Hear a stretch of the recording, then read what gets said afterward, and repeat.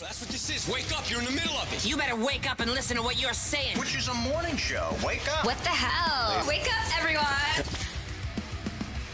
All right, let's get it going on a Thursday here. Hanging out with you, drivehubler.com studios. KB and Andy, it's the wake-up call, 93.5, 107.5, The Fan. And Kevin, we wake up this morning. That was not what I wanted to see from the Indiana Pacers. On the road, they'll finish the season 1-3 against the Chicago Bulls. I want to say the lowly Bulls, but the Bulls seem to have their number, and we'll talk about that. Coach Venturi going to join us as we go at 7:30. Of course, the 40-year anniversary of the Colts leaving Baltimore and landing here in Indianapolis. We'll talk about it and a bunch of other nonsense in between. KB, a good morning to you, sir. You know, my initial thought, and good morning to you. Good morning, Corbin. Happy opening day as Corbin rocks his Atlanta Braves gear. I guess my Ellie De La Cruz t-shirt. I don't know, maybe still too chilly to have that on this morning. My thought last night in watching a really awful end of the first quarter, start to the second for the bench unit, and then watching really your three best scorers, Tyrese Halliburton, Pascal Siakam, and Aaron Nesmith, all struggle mightily. I thought to myself, thank the Lord we had Rick Carlisle on the show yesterday. Dude, it's exactly what I was thinking. Was that a selfish thought? No, it's not. It's exactly what I was thinking. Exactly what I was thinking. I don't know how many times I felt this, Andy, throughout the last few weeks, but I felt it last night. And again, I started there with just how poor the bench was. I mean, the Pacers actually got off to a somewhat decent start. And the bench has really been steady as of late, if not pretty good. Oh, sure. Well, McConnell's been great. Yeah. And there's been moments, and we mentioned the Clippers game earlier in the week, where like your starters got off to the slow start, and then boom, McConnell and company ignite you.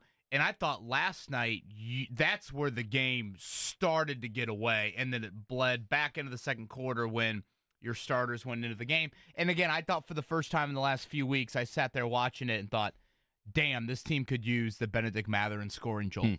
This team could use that, 8 points in 2 minutes and 30 seconds. He gets the foul line a couple times. It was the worst offensive night of the year. Worst offensive night of the year for the Pacers. And that's where a guy like Mathurin, the microwave, the guy that can just kind of fall out of bed and score for you, I thought you really felt his absence. So, again, at this point of the season, there's just, every loss is magnified. Now, last night, you had a great opportunity. A ton of teams lost around you. 3-2 on the road trip you would have signed up for a week ago. Losing by 26 to the Bulls, though, is not what you would sign up for at all. Yeah, I mean, let me give you some stats. This is per our guy, Eddie Garrison, okay? So I want to give him credit. The Pacers, 99 points, fewest points they've scored in a game this season. The field goal percentage last night was 40%, okay? That's the worst shooting performance of the season. The 43 points in the first half. I mean, how many times have they went over 43 points in quarters in the first quarter this season? I bet it's several times. But the 43 points in the first half, fewest points scored in a half this season.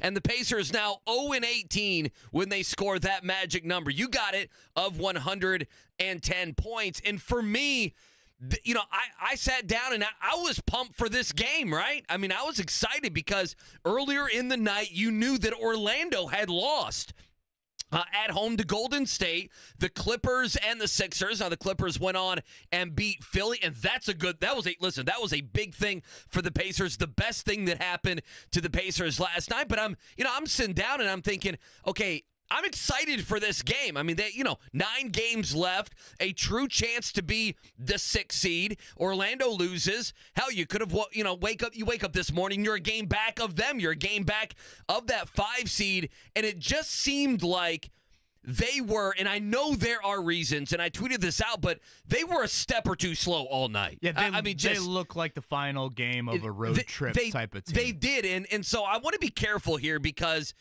we kind of had the conversation yesterday, but there were other things going on, obviously, of, 3-2 you would have signed up for. The problem is on the back end is this pesky Bulls team. And being 1-3 against a team like this, you just hope, as it pertains to being a top 6 seed in the playoffs, you just hope that, I know you can point to other games and other losses against other mediocre teams, but recently we have seen some tough ones against Chicago, and you hope you're not sitting there. You're now 1-3 against the Bulls, and you wish we had just one of those games, right? Wish we're just 500, 2-2 against Chicago. So I'm trying not to be too hot takey with being really, really, really disappointed in the performance because of the road trip, because of the 3-2 road trip. But like you mentioned, such a missed opportunity. With the Sixers losing, you could have added another game to the tally there. And Orlando losing last night, you could wake up this morning and be a game back. It's just disappointing. We talked about this yesterday with the Pacers. It's like, when are they going to take the next step? I know. They do the assignment, but they never get the extra credit. I know. And was last night going to be a change in that? And it wasn't. So then I sit here and I think to myself, Andy, we're 74 games into the season. Yeah, it's just not going to happen this season. Should we just accept it? I know. And I know. Look, I know. I say accept it and say you can't lose by 26 to the Bulls. Like there's a level of embarrassment there. Yes, sure, there are built-in last night of the 5-game road trip, 9 days, however long it was. I can totally understand that. But there's a level of I guess this is just who the Pacers are. And I think it's tough for sometimes us to accept that because we fall in love with the big wins. How did this team win 4-5 against the Bucks? They beat the Celtics. They got to the finals of the in-season tournament. Hell, we do it with the Colts. The Colts beat Baltimore this year. Yeah. The Colts beat the Chiefs the year prior. We always get to that high, and we're like, why can't they consistently achieve that? Well, the answer is probably because they're not one of the best teams in the league. And the reality is the Pacers are probably a 43, 45 win basketball team. They're probably the 6th seed in the East. That's not awful. At the start of the year, that's exactly what I had pegged for the Pacers. What was your over-under? Was it 45.5? I went with 45 plus was the alternate win total. So I'm going to be sweating it out here these last couple of weeks. You really would have liked to had last night's game. Last night was one I would have felt very good about. Now with 8 to go, I need a nice 500 finish here down the stretch. But it's confusing to say, do you accept that, Andy? Because the Siakam trade throws so much of a different angle at it in that you've created more of the win now. And it is just flat out, you got to experience a 7-game playoff series. Just point blank period. You've got to do that. And I think they will. Now, in the next 10 days from now, a week from Sunday, they will play arguably the game of the year. And we'll see how the Heat and the Pacers operate for the next week and a half. But if you look at the standings, with that tiebreaker up for grabs, that could be the difference between you're in the play-in or you're the 6th seed. And again, if you're the 6th seed, you're not going to face Giannis. You're not going to face the Celtics. You're going to have a Knicks team, a Cavs team, somebody like that in round 1 where, you're going to walk into that playoff series and think, this is not going to be 4-0. This is not going to be 4-1. This is a legit chance to win a playoff series. So, again, I think I can look at 3-2 on the road trip and say, all right, that's fine, but I can still sit here on this Thursday morning and think, damn, last night was just there's a level of embarrassment there. Yeah, I was just hoping. They had played, if you look at, Golden State, but definitely the Clippers. Didn't you have the feeling that, we were right on the cusp of feeling really, really good about them, right? You mentioned doing the extra credit. Did you guys ever have the extra credit where you could bring in Kleenex? You got extra credit for that, Katie? Yeah. Come on, your parents were teachers, right? Yeah. You never had that, no. Corbin? That is such a cheap way to get extra credit. Am I the only one? You bring in Kleenex or something like that, you get some extra credit. So Johnny's sniffles can be taken care of during allergy season. Now, if you look at it, there's different numbers out there. Right now, where it still stands, the Pacers still have the best chance of being the 6th now in the postseason. They have a 48% chance of being that 6th seed. And even if you look at it, they're about mid-level on the hardest remaining schedule. They're 17th right now in the NBA. But, listen, I think both of us agree they were right on the cusp, and we were wanting just to see. We were wanting to be selfish for a second, and wanting this team to just kind of take that next step of there's a lot of feel good. Let's add to it. Let's start stringing some wins together, and they just didn't do it last night. And I know they got it to within 7, but I just never felt like they had the energy. It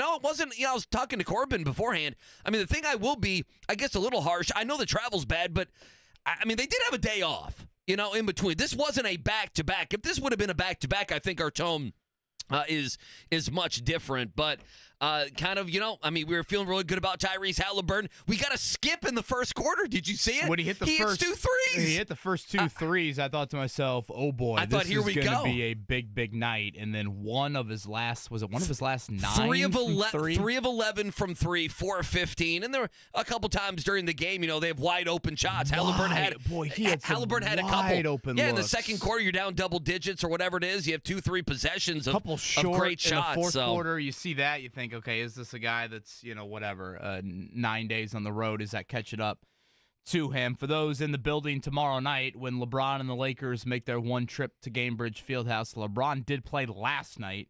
He didn't play Tuesday with an ankle injury. No back-to-back for the Lakers. So, and they've won 5 straight, by the way. So that sign, would indicate that LeBron will be ready to go coming up tomorrow night. Again, really looking forward to Rick Venturi joining us here at about 20. As Andy said, 40 years ago tonight, the move from Baltimore, the stealth move from Baltimore to Indianapolis. I chatted with Rick Venturi last week on the phone. Hearing him describe it to me, I got chills.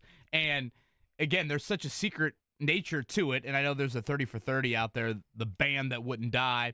Andy, I wasn't born when this happened. And really, in present-day sports, you don't see this. Sure. I mean, none of this is happening, and none of it will ever happen again because social media is a buzz, and Rick Venturi was in the thick of it as a young defensive assistant for the then Baltimore Colts. So I can't wait for that combo, and then we'll kind of flip it halfway through. We'll get his present-day thoughts on how the offseason's operated so far. I know he definitely has some draft thoughts, so we'll go a little old school with Rick Venturi to celebrate the 40-year anniversary, and then also get a little present-day as well. And we are now 36 hours away from the Purdue Boilermakers as they are now in Detroit to take on the Gonzaga Bulldogs coming up tomorrow night. Again, 7:39. That tip, Purdue favored by 5.5. At some point today, probably a little bit later in the show, there was a comment from Trey Kaufman-Wren following that win over Utah State that I wanted to make sure we got to at some point this week. It honestly, to me, is, I think, just a great representation and an indicator of why Purdue has had the level of success that they have had under Matt Painter. So we'll certainly play that audio and expound on that coming up in a bit. Again, Gonzaga, much different since that first matchup. Purdue is different. Gonzaga's made a starting lineup change. They're a little bit bigger in the front court. They've shot the three a lot better here as of late. And that match, cannot wait for that. I think it's the one region, Andy. If you look at the 4 regions, and again, tonight, the left side of the bracket will get started. That'll be UConn's bracket, North Carolina's bracket. If you're looking at things on the sheet of paper, I think the Midwest, Purdue, Gonzaga, Tennessee, Creighton, I think it's the one region where if any of those 4 got to the Final Four, yeah, you wouldn't be surprised. You wouldn't be too shocked. Gonzaga maybe, but again, when you've made 9 straight Sweet 16s, right, it's hard to be totally shocked. They would be about unexpected, but they're a 5 seed. With what we've seen in the NCAA tournament, that's not crazy. No, it's just not. It is not. So Arizona, Clemson, that will lead things off tonight. Then you'll get UConn, San Diego State, and then the nightcaps are probably the juiciest matchups. That would be North Carolina and Alabama. And then, boy, you better inject the coffee if you're going ILL, INI, or if you're Tyrese Halliburton and you want to watch your Cyclones play. That is an approximately 10:09 tip. Illinois and Iowa State, just a 1.5-point spread, the closest of any game here in the Sweet 16. Yeah, we got to get Clemson out of here just to get these ACC people out of here. No, why are you hating on the ACC? This revisionist history about the ACC. Get them out of here. It's a great conference. Conference of Champions. We might need to kick out Virginia, though, for their one effort, and that's the only loss for the ACC. I don't know if Notre Dame's allowed to say we. Put that football program in that ACC. Did they win Let's an talk ACC about tournament championship? I'm sure they did. Didn't they win like 34 of 35 ACC football games against those lowly opponents? Yeah, although they did lose to Louisville. State. Yeah, they did. They stormed the field on you. Rick Every 40-year-old man did. In 15 minutes, it is the wake-up call. Good Thursday morning. Thanks for spending it with us. 93.5 and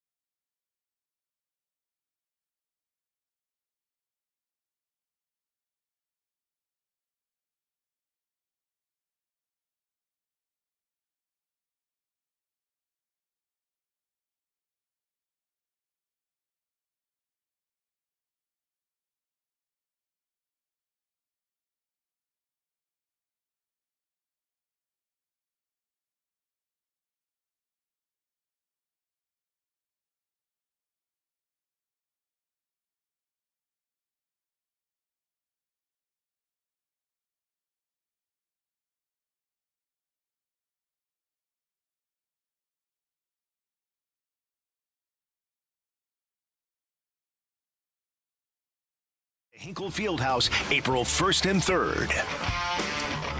All right, let's jump into your morning check down. Not good last night in Chicago for the Pacers. 125-99.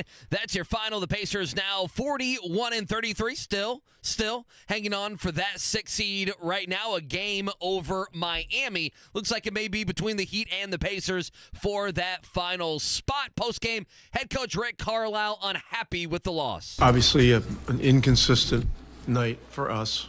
Our first and third quarters were pretty decent defensive quarters, but the other two were very poor, and so we just paid a price. The game was back and forth early, and then they just got a little bit of separation, and it's just we couldn't maintain a compete level that was high enough. Next up for the Pacers, hosting the Lakers. That's tomorrow night, 7 o'clock in Gamebridge, 6:30, our coverage on the Fan. And LeBron did play last night, for those curious. He had an ankle injury earlier in the week, so he should be playing in that one. Again, the bench, very poor last night. And your big three scores. You're expecting so much from Aaron Nesmith right now. He really struggled. Halliburton, 4 of a million. Siakam wasn't great either, didn't get a lot of looks, so just poor all around for the Pacers last night. All right, tonight we mentioned the Sweet 16, the left side of the bracket. That would be your East and West regions. Arizona, Clemson will get things started 7:09. San Diego State, UConn, Alabama, Carolina in the second session. And then Illinois and Iowa State will round out the night. Of course, the Boilers of Purdue, they are in Detroit. They'll have a practice today up there at Little Caesars Arena. 7:39 tomorrow night for them. A couple other items of note. We do have the finals of the NIT. We know Indiana State will be in the 7 o'clock game coming up on Tuesday from Hinkle Fieldhouse. They will take on Utah. It'll be Georgia and Seton Hall to follow that over at Hinkle. And the women's Sweet 16 will take place for the Indiana women coming up tomorrow night. Again, they've got the team of all teams, the undefeated South Carolina Gamecocks. That'll be a 5 o'clock tip from nothing says NCAA regional site like Albany, New York, right? Beautiful Albany, New York. Boy, it's got to be, 25 degrees there in Albany? That sounds like beautiful hell. weather. I'm talking to my students trying to travel to that game. It sounds absolutely awful, their ability to try and get there. So, again, 5 o'clock tomorrow night for the Indiana women. Yeah, opening day, Major League Baseball will give you a couple. White Sox off today. Reds and Nationals there, Great American Ballpark. That one at 4:10. Bad news yesterday from the Reds. Matt McClain going to be out a while. I mean, I think he might be out the entire season. Shoulder surgery upcoming for him now. The Reds have way too many injuries to start the year. I mean, they haven't even started yet. You haven't even got the oblique injury or the hammy injury running to first base yet for the Reds. So a couple big injuries there for Cincinnati.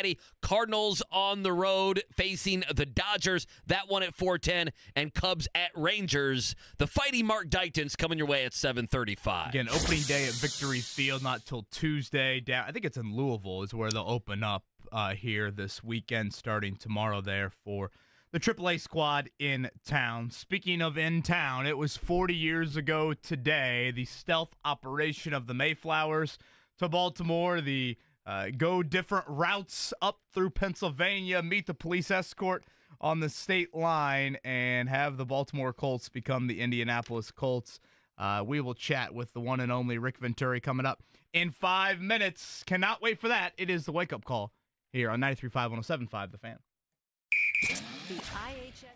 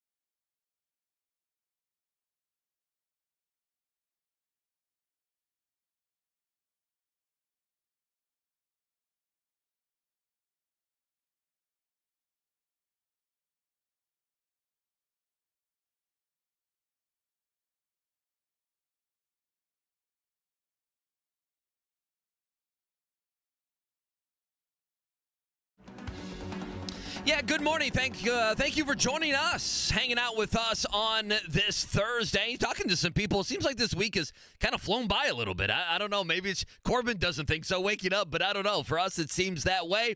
Fun show. Scott Agnes going to join us coming up at 8:30. Brian Newberg going to join us. We'll talk some Purdue with him at 9:30 as well. But I tell you, I'm excited for this conversation. You know, KB said I've been looking forward to it all week. We got to have Coach Venturi on to talk about the 40-year anniversary. You said you got chills when he was telling you some stories on the phone, did you not? I could listen to it all day long. Well, we'll do so here for the next several minutes. Rick Venturi joining us here on the Payless Liquors hotline.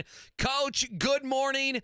Thank you so much for joining us. You were right there in the midst of all the madness 40 years ago, from Baltimore to Indianapolis. Now the Indianapolis Colts. So, good morning. What are the first few things that go through your mind on an anniversary such as this? Well, Andy and my good running mate Cabo, I'll tell you, it's really interesting. I was 38 years old, 2 years in the NFL. And, some things I kind of have to go back and check and reference. But those 2 days, to be honest with you, I remember like they were yesterday.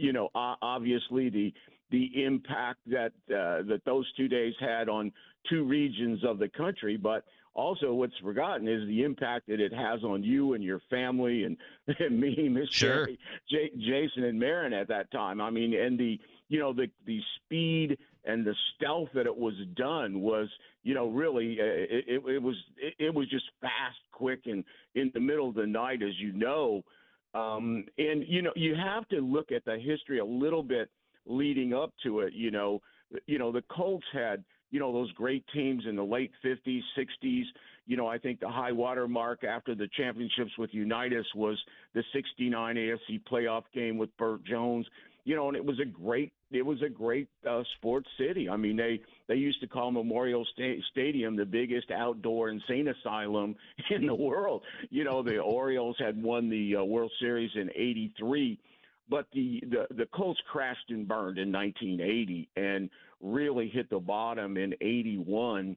And then I came in '82, and everyone said to us, don't get rooted here. This is a very fluid situation.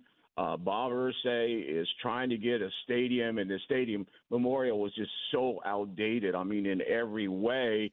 And, he was trying to get that, but the chemistry, with the fans and the media was already at low ebb. I mean, it was not only at low ebb, it was volatile. Our crowds were down. Our team was poor. It was a very difficult situation. And Bob had shopped the team. I think the two biggest things that I can remember, one before I got there and then two when I was there, was he had gone down to Jacksonville and gave a presentation in front of 50,000 fans, left in a helicopter, never talked to him again, So, this was, pre-Jaguar days. And then in the winter of '84, after the '83 season, which we made a little bit of comeback, we went from 0 to 7-9, and we were 7-7 at one time. So we were feeling a little bit better about ourselves. But he had serious negotiations in February with Arizona, and we had played a preseason game there against the Falcons. Arizona wanted us bad. Coach Cush was an icon there. And so there were a lot of boxes that we could check. And there was a weekend in February, Andy, that basically management said, don't leave town. We didn't have cell phones in those days. Don't leave town because we could become the Arizona Colts by Monday. And so, I mean, that's how close it got. And then Arizona State blew the deal because they wanted a big piece of the pie until they built a stadium in Arizona, and Bob just went bananas. It's one of those classic press conferences at the airport that you guys, I'm sure, have seen tapes of. And then it got really quiet. After that February thing, the explosion, it got really quiet, and it was almost as if, just another year has passed and we'll go on. There was a murmur of Indianapolis, but that's all it was. I mean, it wasn't a big hot rumor. And then on this day, 40 years ago, about 10 o'clock in the morning, the late Hal Hunter, who was my good friend and colleague, said to me, Rick, don't go home tonight. We're going to have a meeting after everybody leaves. Coach Cush is coming back in. It's going to be very important. So, okay, we're going to meet at 6. So we were supposed to have the meeting at 6, and 2 guys were playing racquetball that that weren't going on the trip. And so we had to wait till that racquetball was finished. That's a little trivia in the move. The meeting was held at 8:30 rather than 6. And so at 8:30, okay, Jim finally convenes us. And remember, we moved to Indianapolis with 20 people. They have about 7,000 people now in the building. We had 7 coaches, 3 scouts, Jim, Pete, Bob Turpening, our video guys, our comptroller came. That was it. But we didn't even have all 20. I think we had 10 people in that meeting. And I'll never forget it. Jim clears his throat. He's at the head of the table. He clears his throat, and he says, men, the deal has been done. We're moving to Indianapolis tonight. We will move with the secrecy of moving an embassy in Washington, D.C. The trucks will be here at 11. You will assist in the move. You will tell no one, not your wives, not your girlfriends, no one. So, that's another interesting one with Miss Sherry. I gave her one of those, not going to be home tonight, and she goes, well, that's going to need a little explanation. And I just went, just hang on, we'll be fine. But anyway, so I would say about 10 o'clock, okay, luxury bus comes in, and all these kids start piling out. And you can see they're all college kids. And the significance of that was, to move an embassy, what they do is they get all these college kids, they just tell them what they're going to pay them, but they don't tell them where they're going to move. Well, once those kids got out of the bus and realized where they were, they exactly knew where they were. Matter of fact, John Scott had to frisk them about 4 times. They were putting on so many jerseys, to be honest with you. But anyway, they come in at 10. And then at about 11, the Mayflower trucks from Indianapolis start rolling in a second one. And we had a hill that overlooked us, and that's where they rolled into at about 11 p.m. And by then, the story had leaked. There was media. There was bright lights, but they couldn't get in. I mean, we basically had security and everything. And so, then it was furious. The move was furious. We all had tasks. My job was to take down with a screwdriver every blackboard and whiteboard in the building, of which Miss Sherry still laughs because she doesn't think I know how to use one, to be honest with you. So wow. I did my task, and then about I'd say it was about 2:30 in the morning, Jim called us all together, and he said, listen, now our job is done. Go home, pack it up. We will fly to Indianapolis on, I think it was Monday or Tuesday. We'll fly out of Dulles. We obviously can't fly out of Baltimore. So we'll fly out of Washington. And, and so we did. And so we did. We went home. And all I can tell you, it's so freaky. First of all, it was a freaky night. It was bitter. It's like what you get in that Bay Area over there is you get a lot of freezing rain in the spring. It was freezing rain. It was ugly. You've seen pictures, I'm sure, and videos of it. And it was an eerie night when we got home and all that. And by then it was crazy. But in the end, we made the move, and we made the move with a small group like that. We made the move, and Bob Irsay's plane in 3 station wagons. And the only reason we had station wagons was everything was a hard copy back then. There were no computers. So all our draft stuff, was on these huge books, like the A's might be 3 foot long, the B's, so forth and so on. So all that hard copy information had to be taken in there. So we fly into Indy.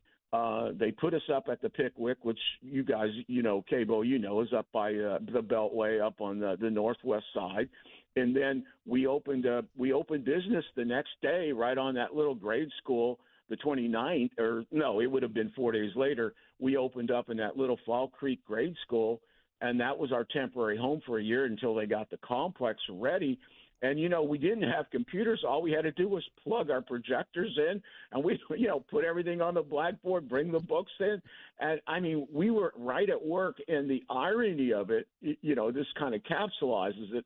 Here's Bob Irsay getting hung in effigy in Baltimore. And here he is 3 days later. He's walking with Hudnut down in the middle of the then Hoosier Dome.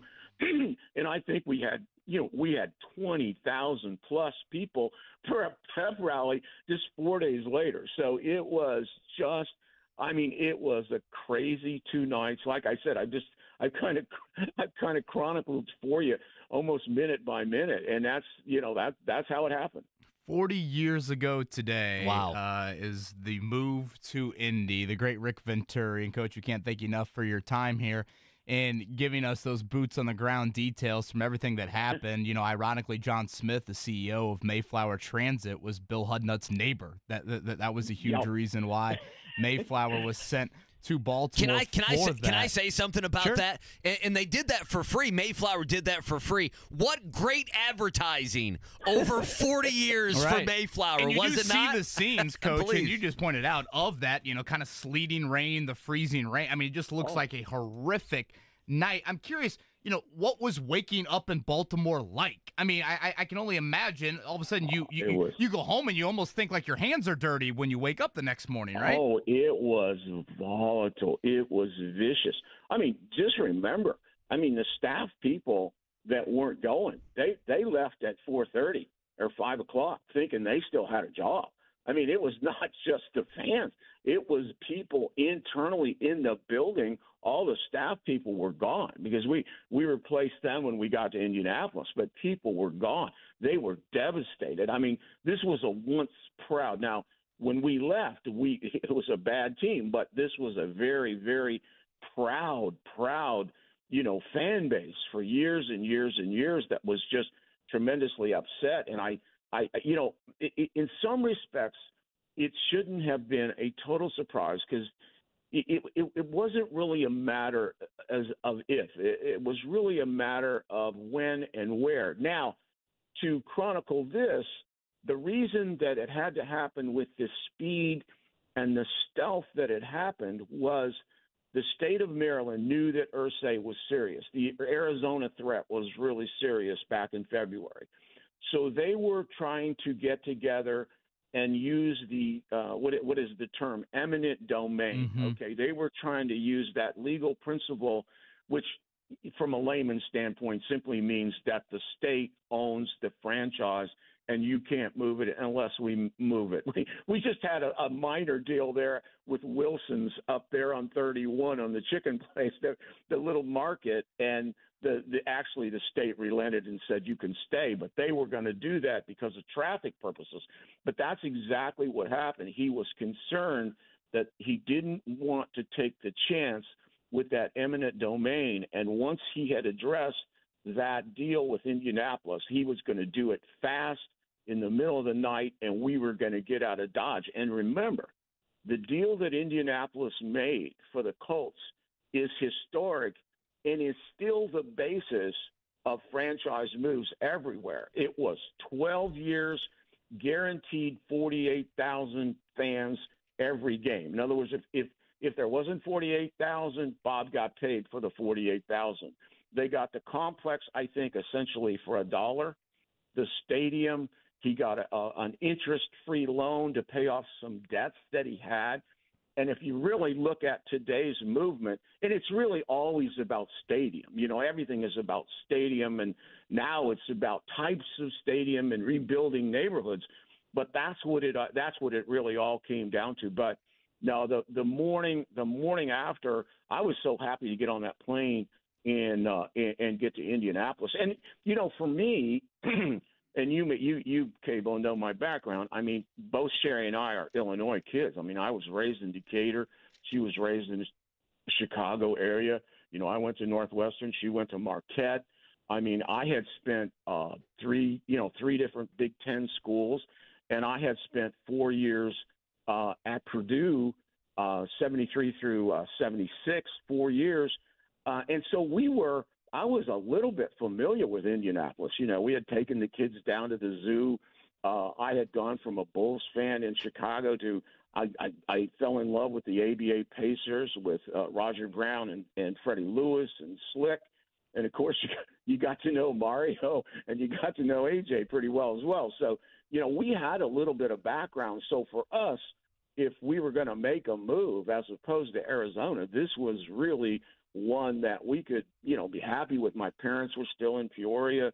And so, you know, we were kind of coming home. Matter of fact, I tell a little story, a little anecdote that summer of the summer of '83, before the move, we had taken a trip back from Baltimore to visit my folks and Sherry's folks back home. And we came across 70. We came through Indianapolis. And I remember pointing to the Hoosier Dome and to my son, my 11-year-old, who's now a successful businessman in Indy. And I said, Jason, this would make a great USFL city. You know, because, you know, the thing that people must realize is that the Indianapolis was really essentially promised an expansion team. The Welch Group was running it. They basically were promised an expansion team. But when the USFL came in, they were hot and they were getting into player wars. And so the NFL said, okay, we're going to stop. No expansion. We're going to win this deal with what we have. We're not going to expand at all. So Indianapolis is sitting there with a beautiful new stadium built and nobody to house it. So it was important for them to get an existing team because basically they were shut out, and thus, you know, they were able to consummate the deal with the Irsay family and get us there.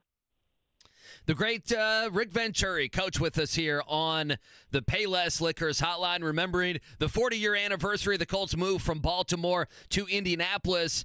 You mentioned all this being kept very secretive, but it was also very much known, you know, Bob Irsay wanting to move the team. And you mentioned Jacksonville, Memphis, Tennessee, and there were other cities out there that obviously wanted the Colts. When you're talking to your defensive players, what were players saying around that time with all the uncertainty? And then they also had to pick up their, you know, wives and kids and families and move from Baltimore to Indianapolis as well. Yeah, that is a good question. And I've been asked that before. And all I could say is those days, those 2 years in Baltimore were just volatile, Andy. And we weren't winning. You know, the team had, you know, really diminished, and it was unappreciated. The players on that team weren't very highly regarded by the community.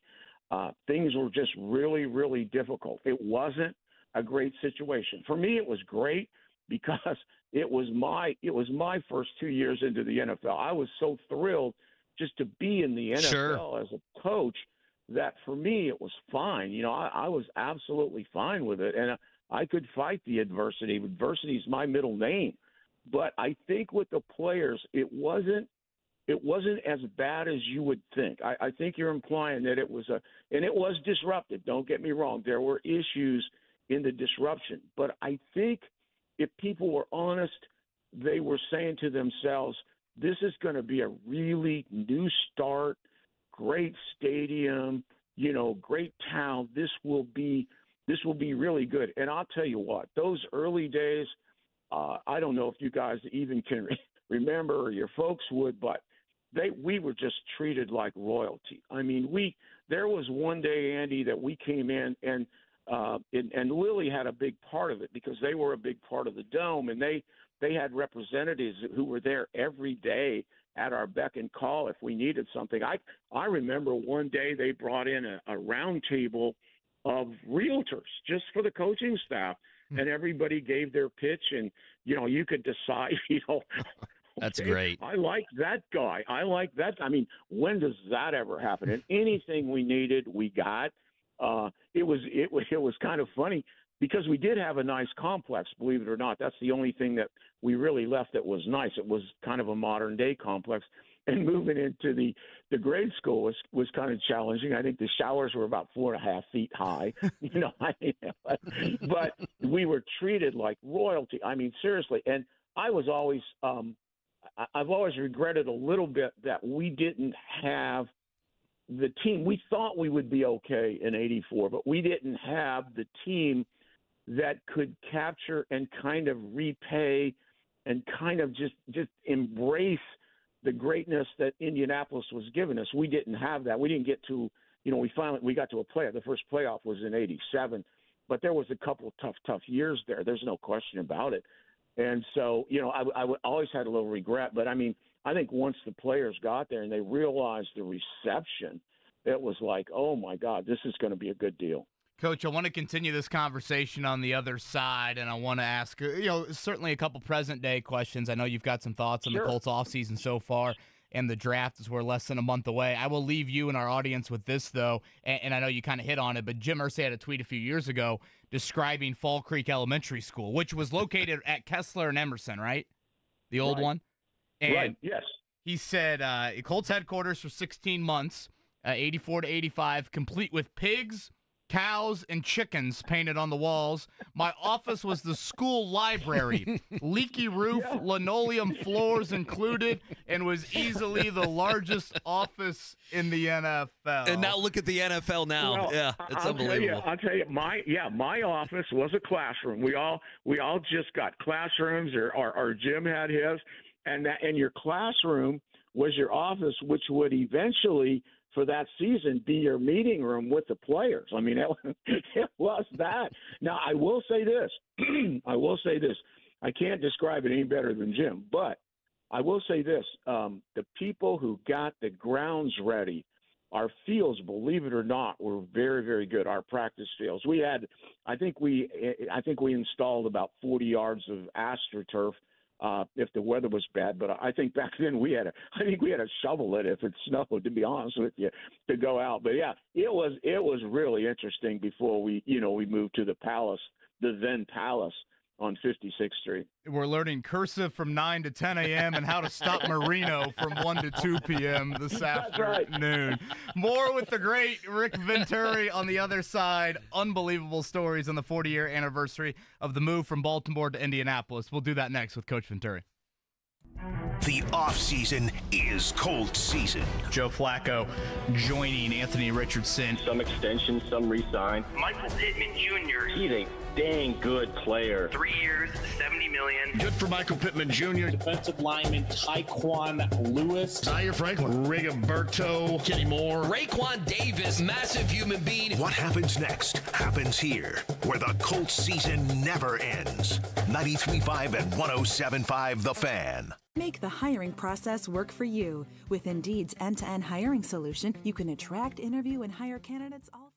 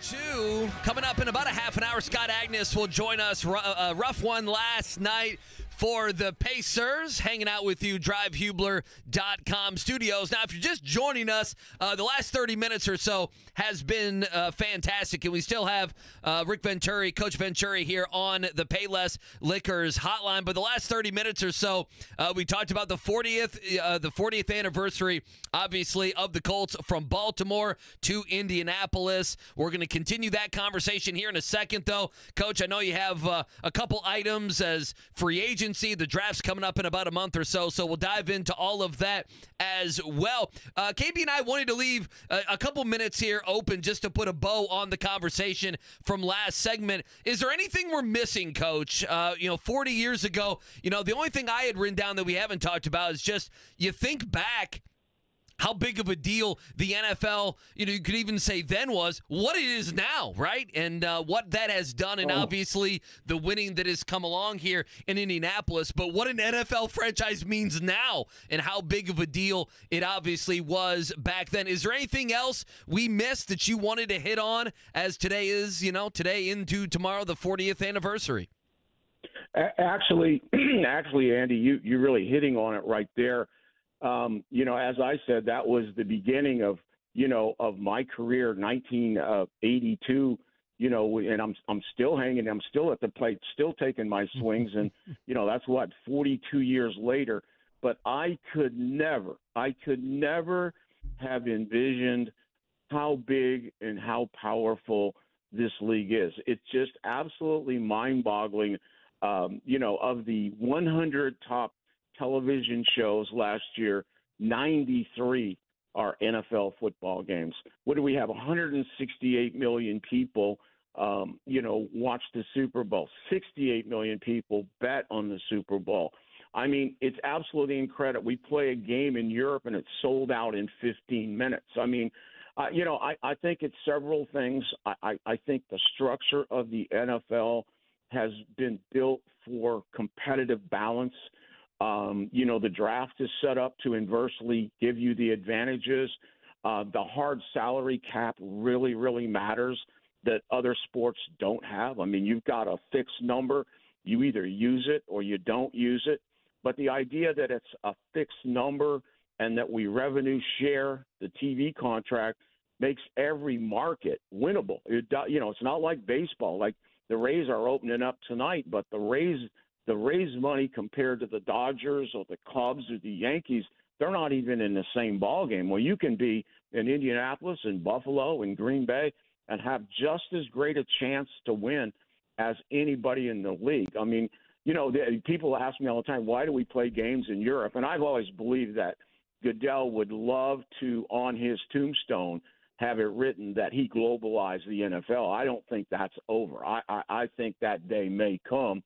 And the other thing is when you watch one of those games, I mean, everybody's got a jersey on. I mean, they got a jersey on. I mean, at the Taylor Swift concert in Japan, they're wearing Kelsey jerseys. I mean, it's like I said, and Andy, you hit it for me. I pinch myself every day to still be a part of it, but it is, and I just think the game itself is so telegenic. I think the fact that it is the best television game. I mean, hockey's a great game here, the Lightning, but it's an arena game.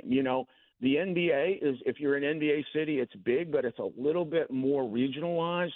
But the NFL is just a great TV game, and now it's 24/7. We're right in the middle of the NCAA Champions opening day, and I guarantee you, after the first 10 minutes of every sports show, they'll be talking about Daniels' pro day yesterday. I mean, seriously, I could have never envisioned it.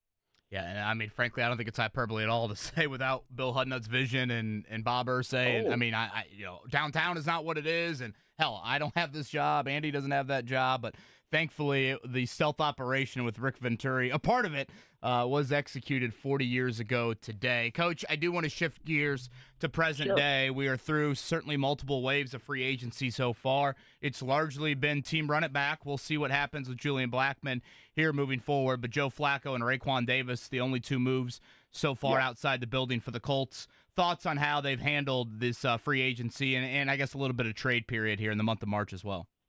Well, it's basically predictable. I mean, Chris is just not going to overspend in free agency. He's just not. I mean, we have history now. We have 8 years to watch it, and he's just not going to do it. He's very frugal with the dollar, and he is not going to get it. It's not like he's never done it at all, but it's been mostly in the second tier. I mean, Moss was a good pickup. Minshew was a great pickup, but not a lot of money. Obviously Rivers back when we got him. I think probably the most, I would say, impressive and name and money guy was Gilmore. I think Gilmore was probably, and he was a great pickup.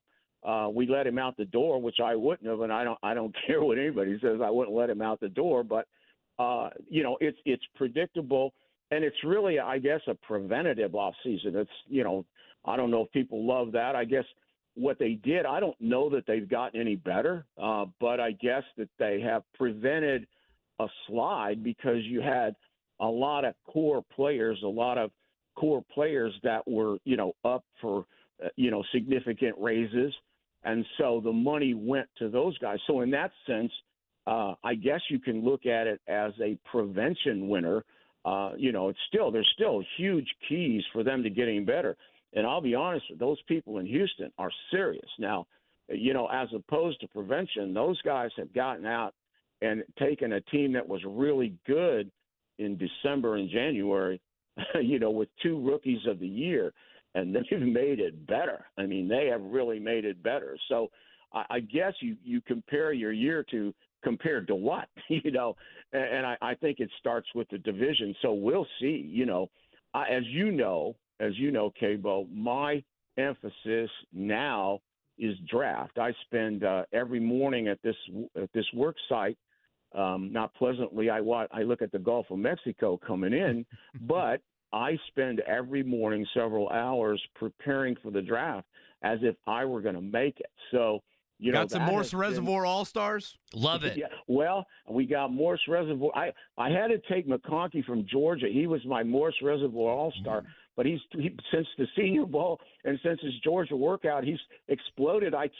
He's got too much visibility now. I can't put him up there. He's in the Gulf of Mexico All-Stars now. That's exactly. I was just going to say that he is right there, Gulf of Mexico, Gulf of Mexico All-Star.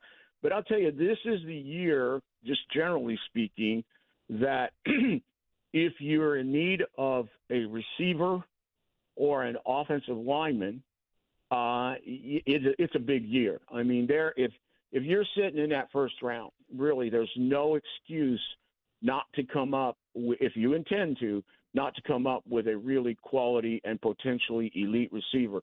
Same way in the offensive line. Now, I've kind of, I have a list for 15. I have a key 4, a critical 4 of guys that I would love to have in whatever order you want to take them. I know my order in my draft board, but I just feel like those 2 positions. Now, I've eliminated the offensive line in a sense because I think we're very, very solid there, and we're certainly not going to invest any more there. And we have certain needs, and there's enough guys that are ranked together that you can not only get the best player on the board, but you can also fill a need. Coach Venturi with us here on the Payless Liquors Hotline. Well, I have to ask as a natural follow-up, who's on your board then? Who are the 4 guys? Okay, well, and again, Andy, now I'm talking about hopefully availability at 15. Sure. Okay, sure. I'm not going to get into. I can get into the 3 quarterbacks. I look at it a little bit different. I love Daniels at LSU, and I know, and I'm not talking about pundits. I know guys in the league that I communicate with weekly, and there are a lot of people that think Daniels is number 1, and I'm not sure if I had to make the decision because I just think he plays well in the structure, and the more I watch Neighbors and Thomas, the more I keep looking at Daniels and say, this guy is really, really good. But that's beside the point. The quarterback situation always is inflated, and it looks like now you're going to have 4 guys in the top 15. which is good for us because it's good for us because that means you're really drafting 11th. Okay, if you figure the quarterbacks out, then you're really drafting 11th on the rest of the field. And so when I look at our needs, I mean, and that kind of dictates my 4. I think first of all, I think we really lack perimeter speed on offense. We lack somebody that can break it and win outside the numbers. No disrespect to Pittman, but Pittman is a slot or tight end in a wide receiver's body. Everything he does is inside the numbers. And when your passing game is inside the numbers, it makes it easy for a defense. Now, because when you look at our team and you look at the 2 ambiens on our team, it's Richardson and Taylor. All right, then our receivers are really inside guys. So what I'm trying to tell you, without being X and O geeky, is that teams are going to play the 8. They're going to count 9 guys inside the numbers. Now, it might be an 8-man front with a single high. It might be a quarters spin in the safeties, but they're going to have 9 guys inside the numbers to stop those running games, the zone reads, and the inside passing game. And a lot of the same defenses that stop those zone runs and zone reads also will pack in versus inside passes. So what you have to have with this kind of offense is you have to have, if it's 9 inside the numbers, you got to win the 2 battles outside. So to me, we have to come up with an explosive, game-changing outside guy.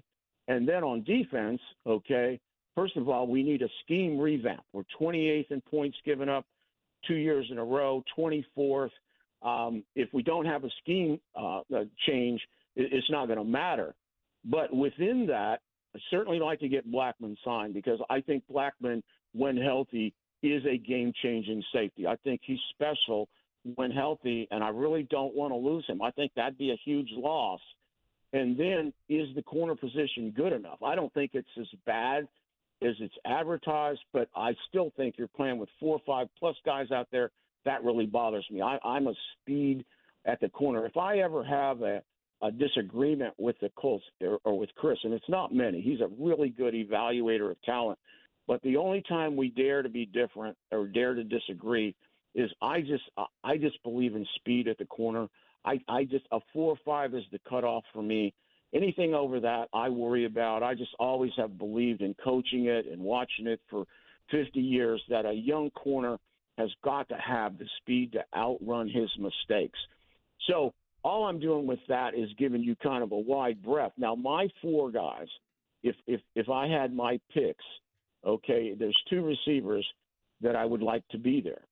I think Thomas from LSU, is a big outside guy that can win, that can beat the press. He's 6'4", over 205. He's a 4'3" guy, 4'3". I mean, he can explode and go get it. He would be like bringing a fast A.J. Brown into what he meant to the Eagles, if you will, except this kid has a lot more speed than A.J. Brown and size and toughness. I think he's right. I think he's got a lot to go.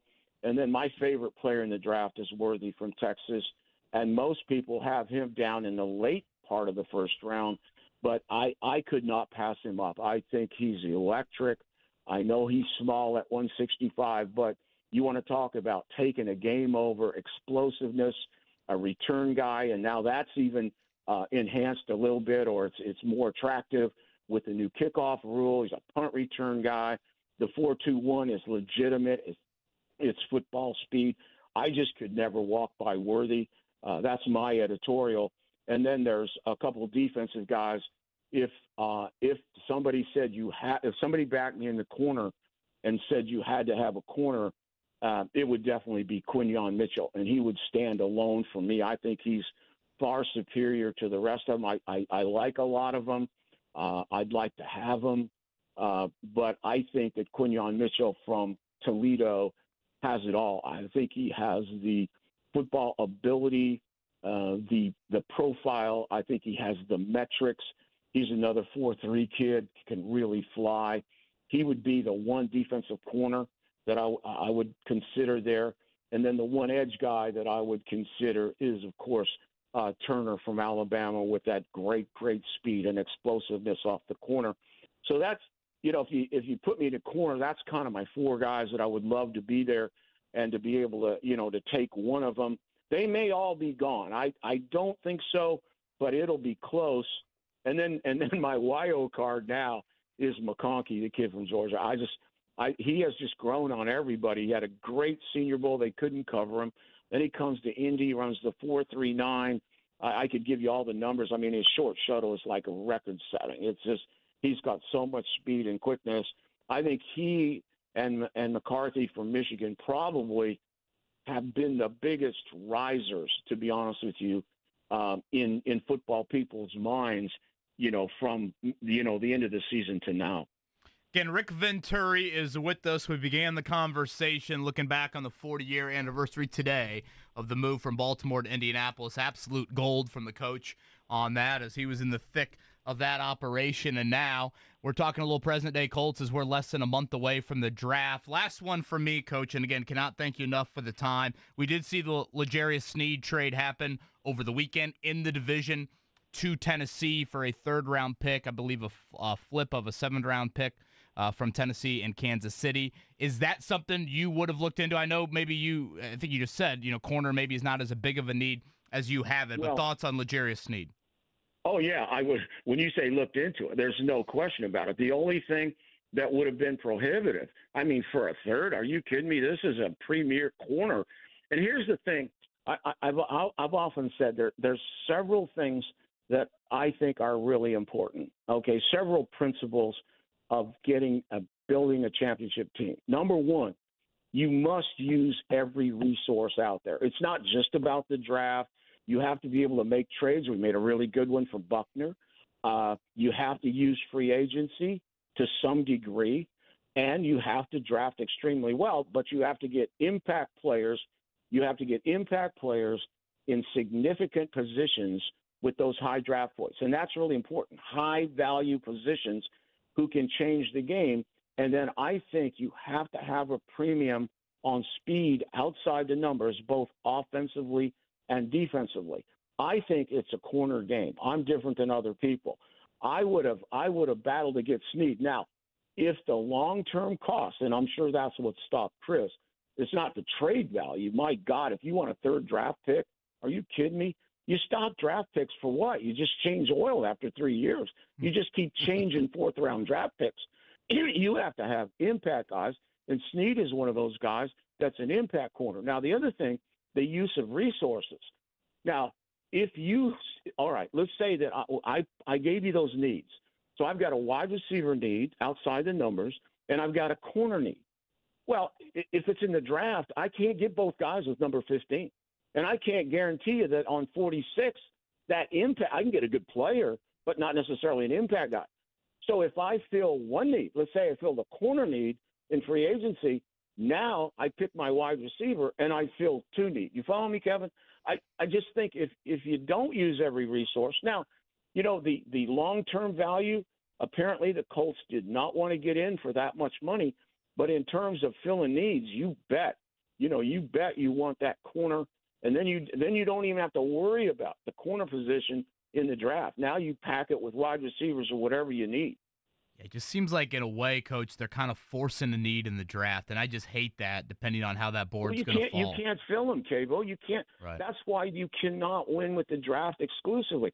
I've had great conversations with Bill Polian, and Bill told me in a sit-down meeting that even the best of the best, and he's one of them, a Hall of Famer, they hit at 54% of draft picks. And what I mean by hit is after the third year, that draft pick is a significant game effector, not just on your team. You follow what I'm saying? So if even the best of the best is hitting at 54%, you can't possibly, unless you have a 40-year contract, build a team exclusively from the draft. No. Without question. And honestly, if you look at the draft, it's more of an every other kind of like hit when you look at the Ballard era from 2019. Certainly had plenty of misses in there. 2017, if you look at that core as well. Coach, well, unbelievable. Particularly at corner. Well, and, corner, yes, certainly with Quincy Wilson and Rock. He has been great on the second day and third day. But what happens is at the same time, you just change oil on those guys after a while.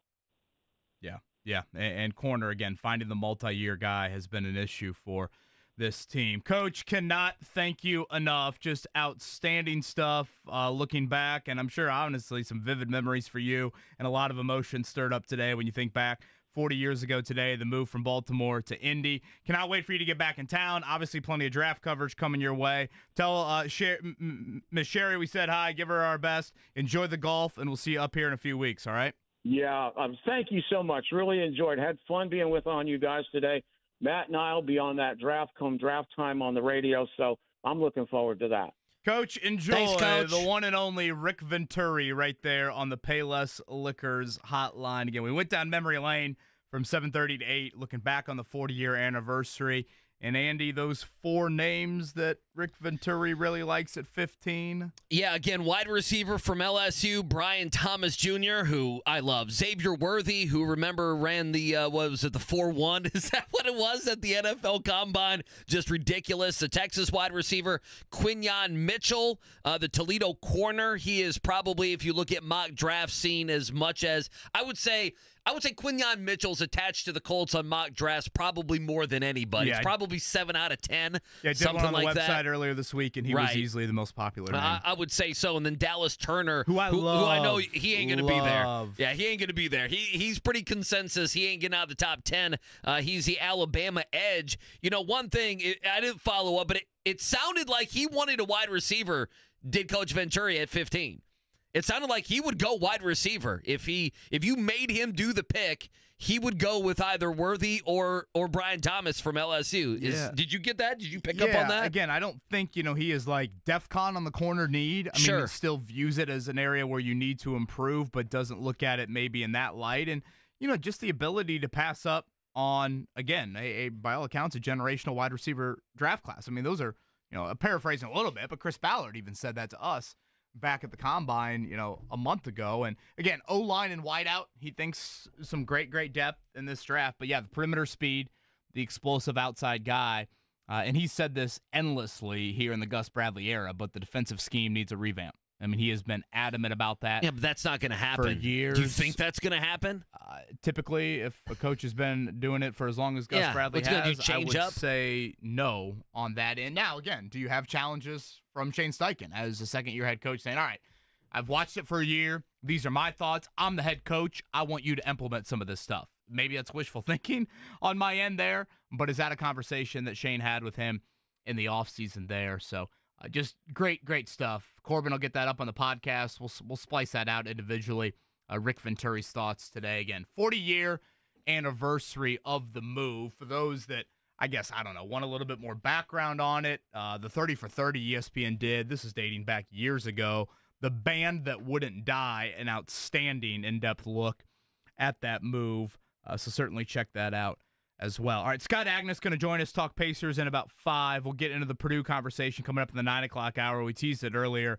Again, there's a clip from Trey Kaufman-Renn over the weekend after their win over Utah State that I just think epitomizes so much of why Purdue has gotten to the consistent level that they have, and honestly a huge reason why.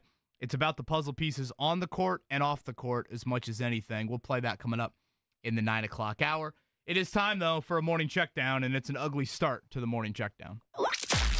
The Morning Checkdown, brought to you by the National Invitation Tournament. Experience basketball's beginning with the NIT. Coming to Hinkle Fieldhouse April 2nd and 4th.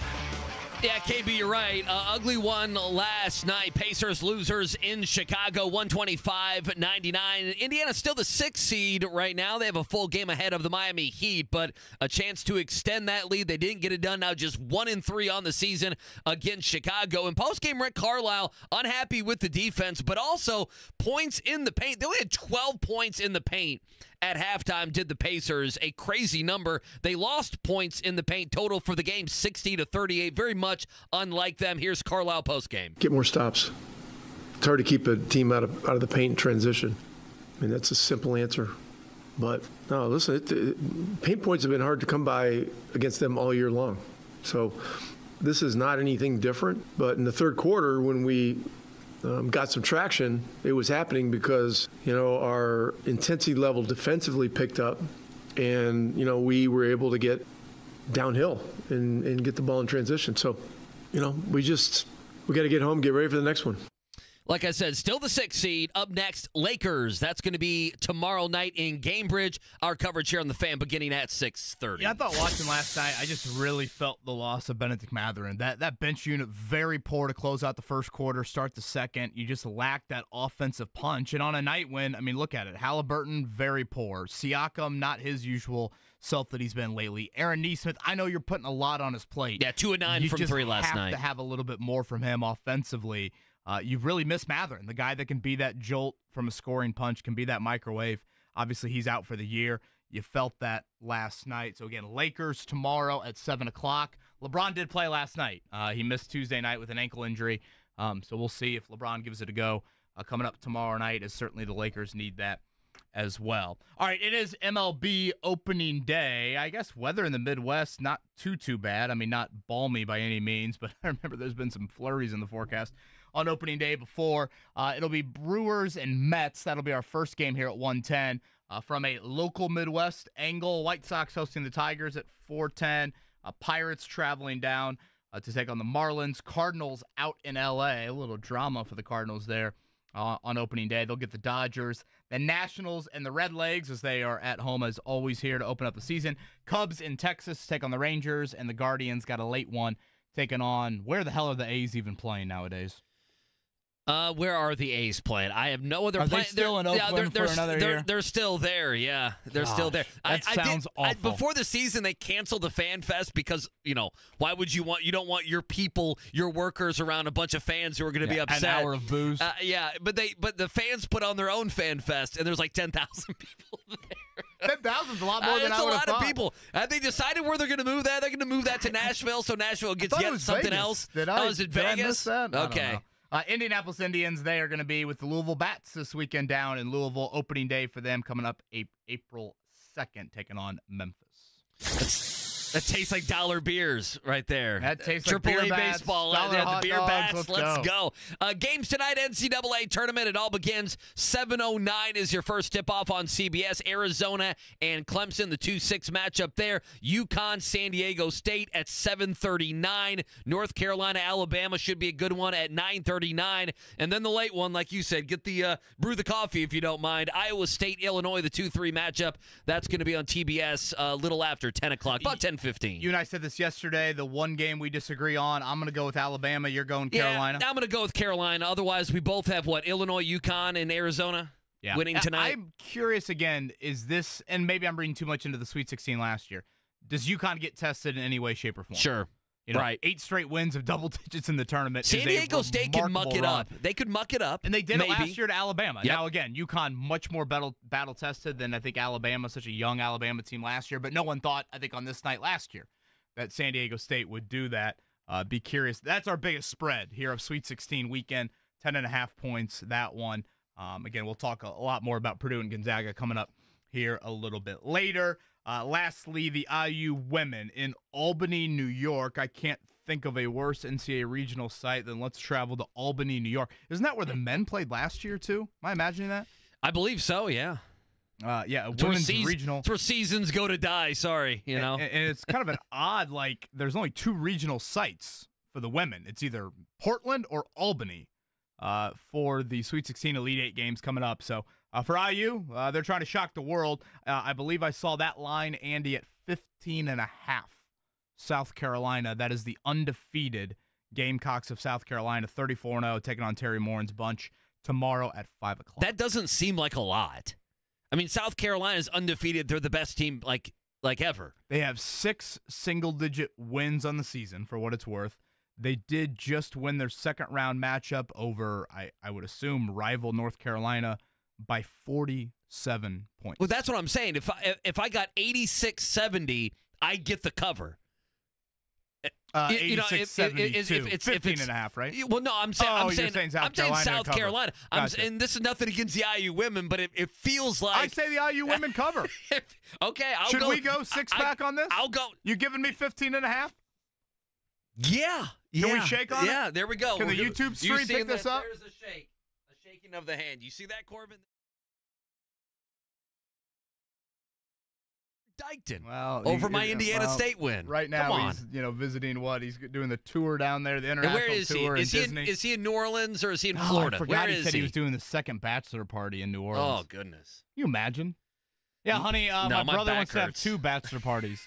Oh, sure. Go right ahead. I know Vegas and then Miami? I know a guy, a couple we know. I know we got to take a break. That he went on a bachelor party, some exotic place. It was like, Cancun or some place like that, like a party place. And I remember his wife was like, again? Because this guy had been married 4 times. This was his 4th round of bachelor parties. It's a guy well into his 40s. That's probably that precursor of behavior is probably why he's running it back for a 4th time. Scott Agnes talking Pacers next. Go to 1075thefan.com and register to win Golden Gloves.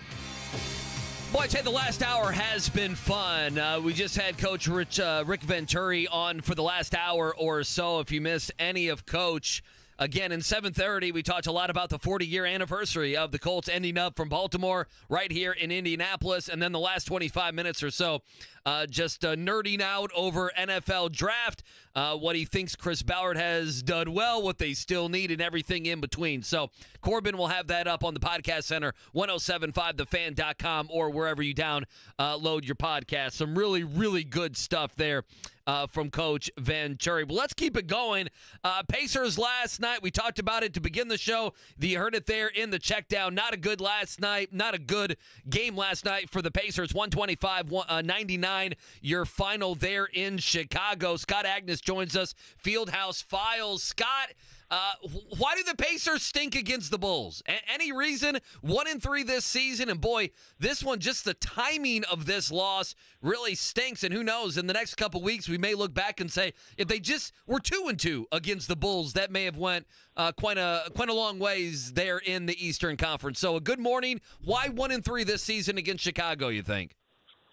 Yeah. Good morning, and I'll start with the reason number one, and it's DeMar DeRozan. He's been tremendous against the Pacers all season, but especially 2 games ago, not last night, as much. He wasn't needed, or he would have went for 30 if he wasn't taken out with 4 minutes left. But they would have been 2-2 if they slowed him and the Bulls down a little bit. A couple games ago, didn't allow that buzzer beater, 46 points in overtime. For whatever reason, he's one of those that just goes off against the Pacers every single game. And then beyond that, Andy, I'd go to the fact of the way in which the Bulls play. They're tough. They're physical. They haven't made excuses for guys, especially like Zach LaVine and LaMelo Ball being out for the majority of the season. The Pacers are the number one team at getting inside the paint. The Bulls are number one at taking that away. And the defensive side of things proved to be the one that mattered more last night, I thought. He is Scott Agnes, again, Fieldhouse Files, where you can find Scott's work. Scott, there's an element of like, all right, we're 74 games into this. Yeah. It's almost like, okay, last night there's a level of embarrassment anytime you lose by 26, especially to a team that's likely heading to the lottery. Again, I think there are some built-in reasons why that happens. Certainly the final game on a road trip isn't ideal, still doesn't offer the 26-point excuse. But I bring that up to say, like, at this point, I think we kind of know what the Pacers are. They are a team that can certainly win, 2 of 3 and have some moments where you think back to the in-season tournament, but then there's some inconsistencies there that it's probably a reason why they won't host a first-round playoff series, and the win total is not going to be above 46, 47 wins. I guess, and I mean, every team should probably have this, come April, but like, I think we finally got to a point where we kind of know who the Pacers are. It's frustrating because they have so many great wins, but there's still a level of inconsistency that is going to keep them, I think, away from hosting that first-round playoff series. Yeah, you're exactly right. That's the thing that's kind of been a theme of this season is that inconsistency. I go back to what Nate McMillan, I used to joke with him about because it was kind of annoying. He'd bring it up all the time. But, man, I keep thinking about it every single game, KB, and he's like, hey, we got to play 48 minutes. It's a 48-minute game. Like, how many times do they consistently play slowly out of the gate? We see trail after one, and then it's just, uphill climb ever since. And so, like last night in that game, they got it incredibly back down to 7 there, 4 minutes left, third quarter, a tremendous start to that third quarter, which has been their best on the season. But then it just, again, felt like they were running on empty, that they ran out of steam, and that bench. How much have we talked about that bench being tremendous and productive all season long? Well, it really wasn't as much last night outside of T.J. McConnell. That's where you need them to help pick it up a little bit. But, the inconsistency has made what could have been a 50-win season now, probably more like 44, 45 wins here with 8 games left. You really want to maximize what you do here with 5 of 8 at home and several against, the poor teams. But it all goes back to that one word, inconsistency. The Bulls, while they're not an awful team, they're one of those that you really want to make a statement against and handle your business and move on. And I keep going back, KB, earlier in the season, right? 2 losses you have to the Portland Trail Blazers, 2 losses to the Charlotte Hornets, 1 to the Wizards. there's 5 right there that would already make you, right there in contention for 4 and 5, if not in the league right there, just because you didn't handle your business against lesser teams. He is Scott Agnes. Pacers go 3-2 on this road trip. It'll be the Lakers. LeBron did play last night for those going to be in the building tomorrow night, so a good sign for LeBron's availability as Pacers and Lakers. First time this season from Gainbridge Fieldhouse coming up tomorrow night. Scott, Tyrese Halliburton's road trip certainly better than he had been this month. I know it ended with quite a dud last night after hitting those first 2 threes. I think, though, again, not massive steps forward, but certainly some positive signs from him on that road trip based off how he looked throughout the better part of March. Yeah, I thought so as well. The fact that he barely could find the basket, right? For the last month, it felt like shooting 17% from three-point range, several games, 1 of 9. Well, now it's better than that, back up to 43% during that road trip. Much improved, but still, I don't know what it is. He's still just – I don't know if it's the injury or what, or just the guy's running on fumes right now, but still doesn't have quite – I thought the explosion. He still hasn't been that dominant, kind of the all-star level guard. And maybe part of that is opponents and defenses honing in on him, knowing that they've seen the Lakers play the Pacers, and by removing Tyrese from the equation, it significantly takes away what the Pacers are able to produce and do and get into the flow of things. Because the games Tyrese is getting all those assists early, setting up teammates, then he settles in, then he looks for his shot even more. That formula we haven't seen very often, I don't think, anytime soon.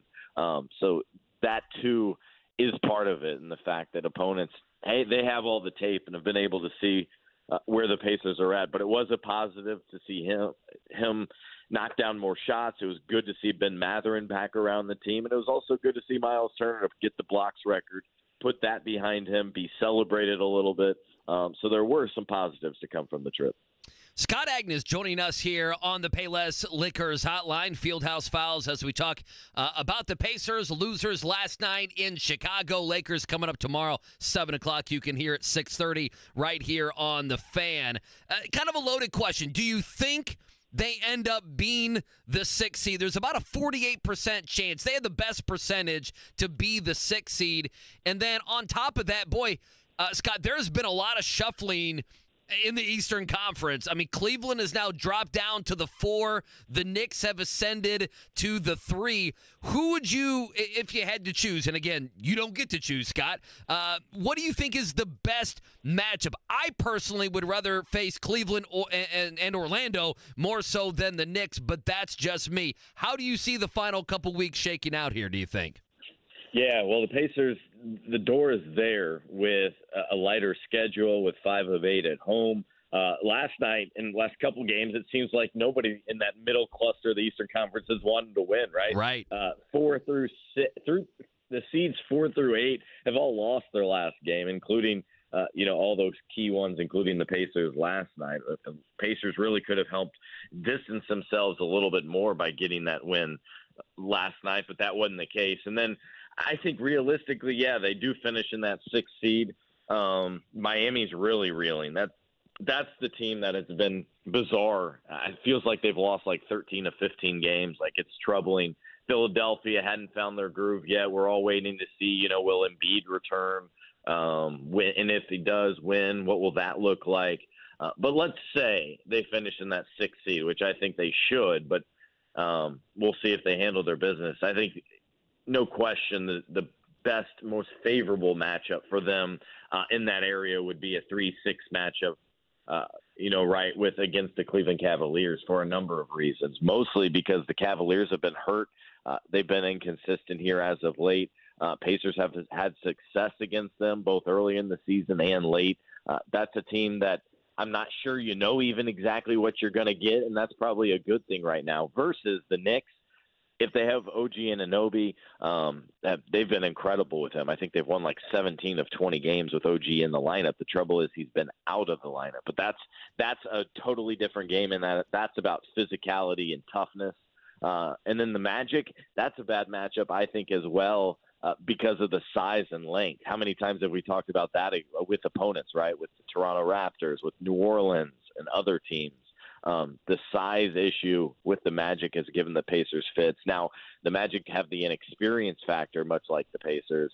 But I think right now I would go and want to see Cleveland if I'm the Pacers. Yeah, I would rank it probably in a very similar order, Scott. And it might be premature to look ahead to that potential, Right. but still, if we're going to, I would rank that as you'd rather play, I think, Cleveland or probably Orlando, Cleveland, and then New York, which is actually the reverse of what that looks like right now in the standings. Again, Scott Agnes, Fieldhouse Files, with us here on the Payless Liquors Hotline. Scott, last one from me. I know you wrote on this about a week ago when Miles Turner set the franchise record for blocks. His relationship with Jermaine O'Neal, is there much of one? I know there are some, Texas ties there. Yeah, there are, right? The most notable thing, I think, being one that Jermaine was back here in Indy for the All-Star weekend, so they interacted, I think, briefly then, and then Miles Turner holds a free youth basketball camp each summer back in Texas, and last year was at Jermaine O'Neal's Drive Nation Sports facility, which is out by the airport, which is where Miles' dad used to work before he kind of retired there. But I don't think there's anything more than like acknowledging each other and briefly talking whenever they kind of see each other. It's not like they've worked out. It's not like J.O.'s around the team very often or anything like that. But that had to be a special moment. And the fact that I thought it was cool the Pacers got J.O. to voice kind of that video to celebrate Miles when it happened. That was another way to engage with one of their former greats, right? Like some would make the case maybe his number should be retired and up in the rafters just because of his consistency, his all-star level performance. He finished, second in MVP voting, I think it was, one year. I think the praise and attention and such has really gotten lost for some of those guys in those early 2000s, even late 2000s.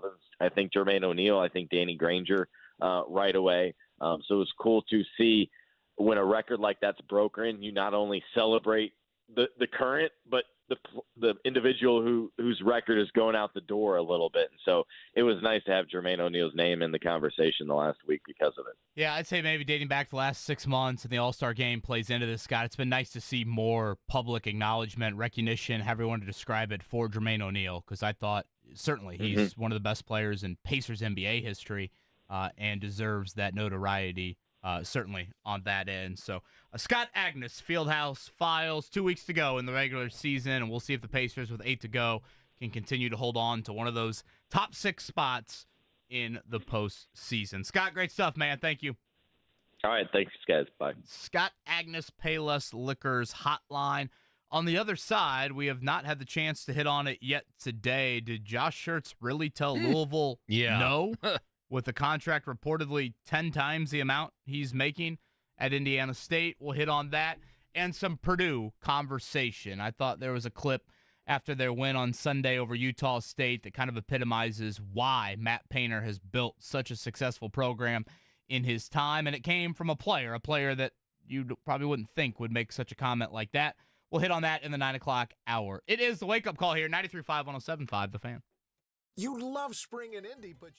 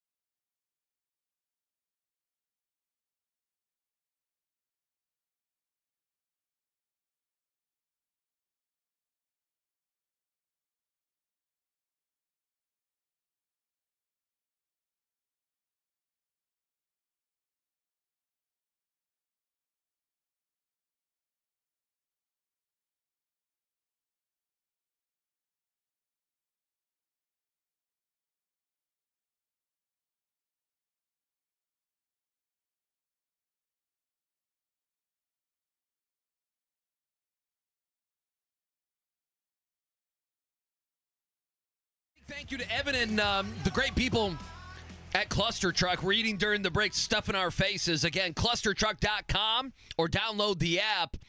They got all sorts of great deals. They're delivering all over Indianapolis. Again, use the fan as a promo code. Get 25% off your next order of $25 or more. Let's go around the room. What did you get, KB? Shout out to Fred on the delivery. I went with the Lazy Burrito, one of their go-tos. Yes. So that is the fan, right, on the promo code? The fan, 25% off your next order of $25 or more. I had the crispy chicken Caesar wrap. What did you have over there, Corbin?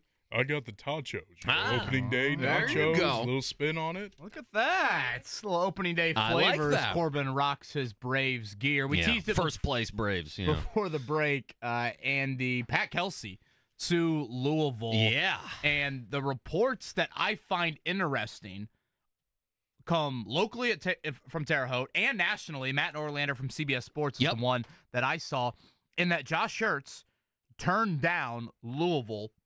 The report from Terre Haute, Rick Semler, one of their TV people out there, reportedly said that was a 5-year deal of $3 million annually. By all reports, Josh Schertz is making a little over $300,000 at Terre Haute or in Terre Haute.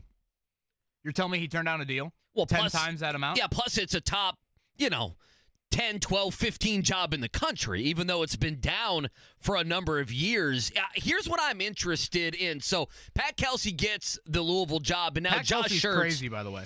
He seems that way. And now Josh Schertz, it opens it up to where he is going to go to St. Louis. Here is the context that I wonder about. Number one, let me go back for a second. The Louisville search has been an abject disaster for the most part. They had a year and a half where they knew that they're going to have to get a new coach, and they ended up with their 9th choice. Whatever. Pat Kelsey may work out, but kind of a debacle there, drama, PR disaster, which you didn't need. The thing that I don't know with Josh Schertz, because I'm going to be clear, I do not believe he flat turned down Louisville. I believe, and the thought process was this, KB, there was a memo of understanding between Schertz and St. Louis that was signed or agreed upon, over a week ago. And so was Schertz going to go back on his word? And then number two, what I had heard from U of L people is because of this memo of understanding, there was a financial component as well. And did Louisville want to buy him out of that? These are the things that I don't know that add context. I would be stunned if he just straight turned them down to become the next head coach at St. Louis, or if he was kind of bound because he thought his good friend Dusty May, or quite frankly somebody else, was going to take the U of L job. You wonder if Schertz committed himself too early in the process to St. Louis, and then Louisville, who financially, because the ACC's not the SEC or the Big Ten, and they've been buying out ADs and coaches and coaching staffs the last several years. They're paying on a bunch of guys that if they didn't have the money, right, to go get Josh Schertz if they really wanted him, or maybe U of L thought, hey, there's not that much of a difference between Pat Kelsey and Josh Schertz. So it's definitely interesting. And Indiana State, by the way, going to be playing Utah coming up on Tuesday there. Tuesday at Hinkle. In the NIT. But if he flat out turned them down, that to me would be stunning. That's still a top 15 job in the country. And of course, the legal manners, and again, what he told St. Louis, and is there anything behind the scenes there that was agreed to financially that could impact it? I think the point you make, though, is great about, you're telling me Louisville's thought about this for a year, and this is the results of the search? Like, in a way, I kind of felt that way about the Colts post Chuck Pagano. I mean, Chris Ballard knew he was firing Chuck Pagano after that first year. You vet Josh McDaniels to the nth degree and make sure you can't be embarrassed like that he is going to take the job, or whoever. Right. That's all you're thinking about in year one there. And I mean, hell, Louisville, if they would have fired Kenny Payne in December, I don't think we're here. You would have gotten a head start on, at that point, it didn't look like Michigan was 1,000% going to be open. Certainly didn't look like Ohio State was going to be open, and just the dominoes that naturally fall off of all of that. On the other side, more on the Boilermakers of Purdue, their Sweet 16 matchup, and why they are at the point they are from a program standpoint. We'll look at the NCAA tournament bracket-wise and the Boilers next. Basketball wasn't born.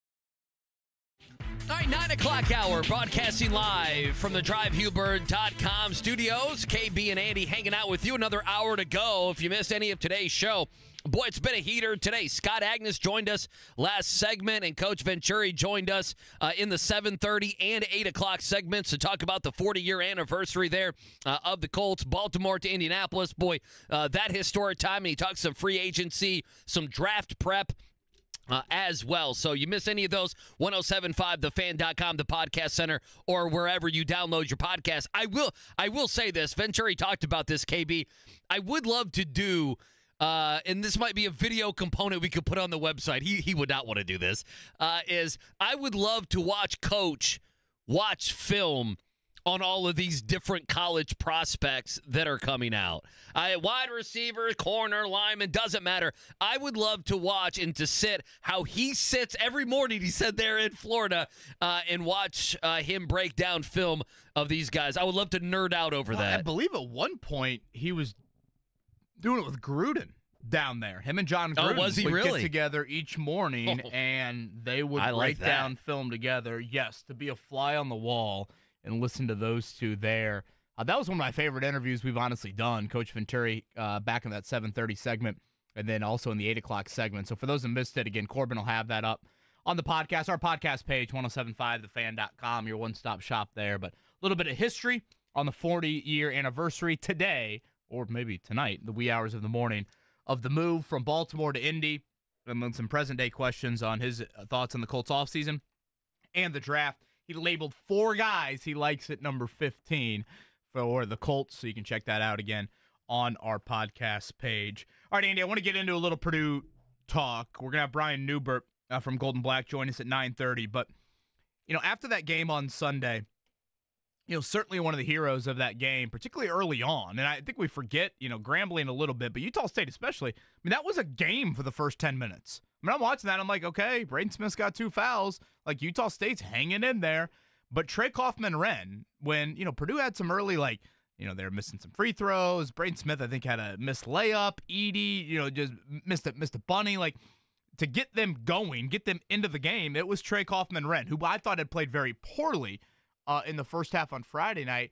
He had responded well. And, the Kaufman-Renn Purdue experience is an interesting one. For those unfamiliar with his background, he hails from Silver Creek down in your neck of the woods. It's not often Purdue goes down in the old 812 and gets somebody out of there. Certainly Indiana and Louisville have some strong ties to those regions. He was by all accounts, a consensus top 50 recruit, borderline 5-star.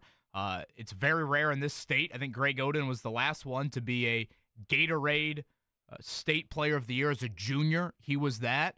So, again, a very highly ranked recruit, one of the highest ranked recruits, certainly in the Matt Painter era. And his career at Purdue, I don't think has lived up to what you would expect, from the 4 or 5-star sort of rank. And it's understandably, of course, he's played behind Zach Edey because he is more of a post guy. And he was asked post-game on Sunday just about his own, path at Purdue and his acceptance of the role that he has now carved out for them. And I thought his answer just pretty much summarized why Purdue has had the success that they've had, because not only do I feel like they get the right puzzle pieces on the floor, but Andy, to me, Matt Painter explains to his guys, this is the role we need. Are you going to buy in? And more often than not, those guys say yes. And in today's world of college basketball, it's pretty easy to say no and move on elsewhere.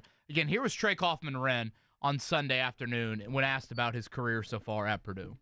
I don't think it was too difficult. I was looking at last year at this time, we had such a good team, and where was I going to find a role to help this team win? And that's what I thought about a lot during the offseason, how I can just help the team win and improve. I'm just lucky to, we had such a good team last year that I even found the role on this team.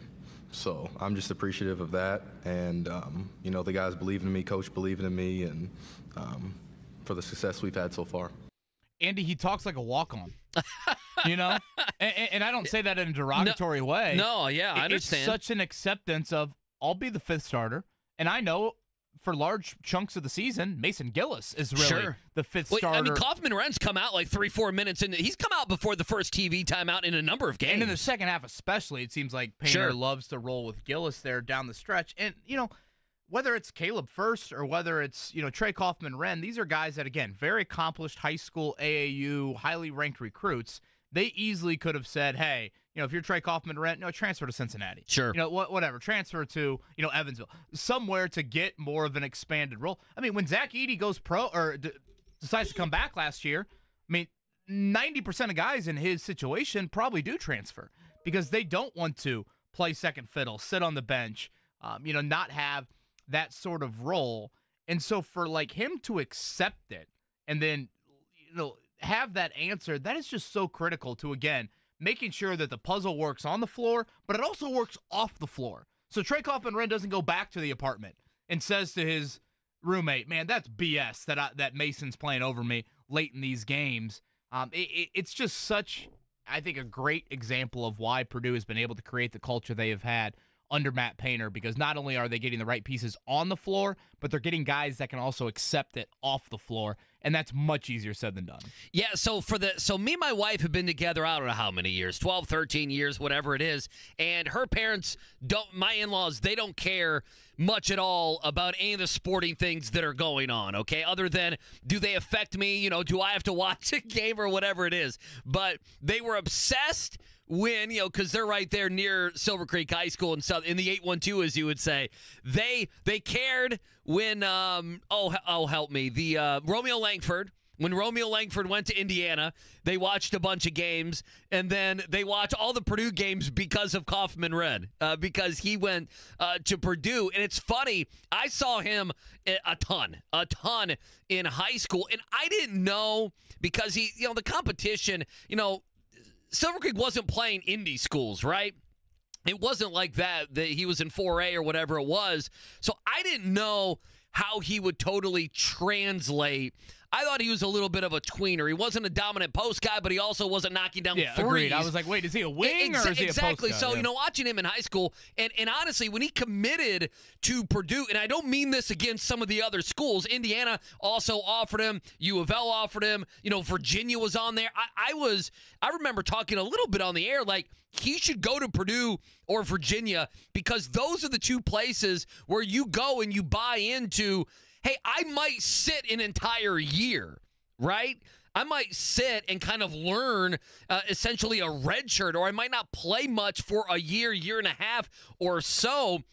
And that's kind of what has happened to him. Now, I didn't know his personality that he would buy in, but I think probably if I'm a Purdue fan, don't you feel like Matt Painter's greatest strength is this kind of stuff? I remember when Painter came on with us. When was that? Was that before the season? It was right before the Arizona game. Okay, remember? Perfect. Yeah, finals week for Purdue. Like finals kind of a quiet week. And I remember, we had him on for like 20 minutes, okay? And I remember one thing that he said. He said this at other press conference. I think he mentioned it once earlier with JMV as well, is that Matt Painter doesn't put up with BS and those types of personalities when he recruits a kid. Well, and I will add this, and I think he said it to us. He learned from making those mistakes. Sure. At one point, and I'm not going to name any names, but I think we all can look back on these Purdue teams. He had a couple kids, right. And realize who those are. Like, he learned from that, and it's so much easier said than done. No, I think it's especially in today's age of the instant gratification and social media and the transfer portal and everyone telling you, no, you're not getting the opportunity you deserve. And again, I just look at three guys: Caleb First and Trey Kaufman-Wren, probably more than any because again they were the highly ranked recruits. But even throw in like Mason Gillis could he go to Ball State and average 13 a game? Probably.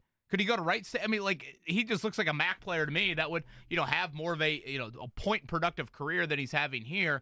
That is just so critical to building and sustaining as a program. When the 4-star guys, to use the recruiting, when they stay and grow and develop, when Trey Kaufman-Wren starts averaging 13 and 9, night in and night out next season, there's going to be Big Ten fans be like, where'd this dude come from?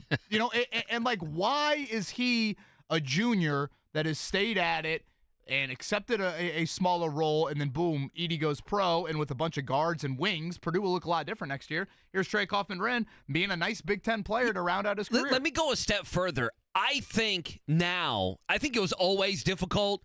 I think some of this that Matt Painter is able to do, and I use Tony Bennett as, at Virginia as the other example. And by the way, right now they're in trouble, and Purdue obviously is the 1 seed in the Sweet 16 with a chance to go to Phoenix in the Final Four.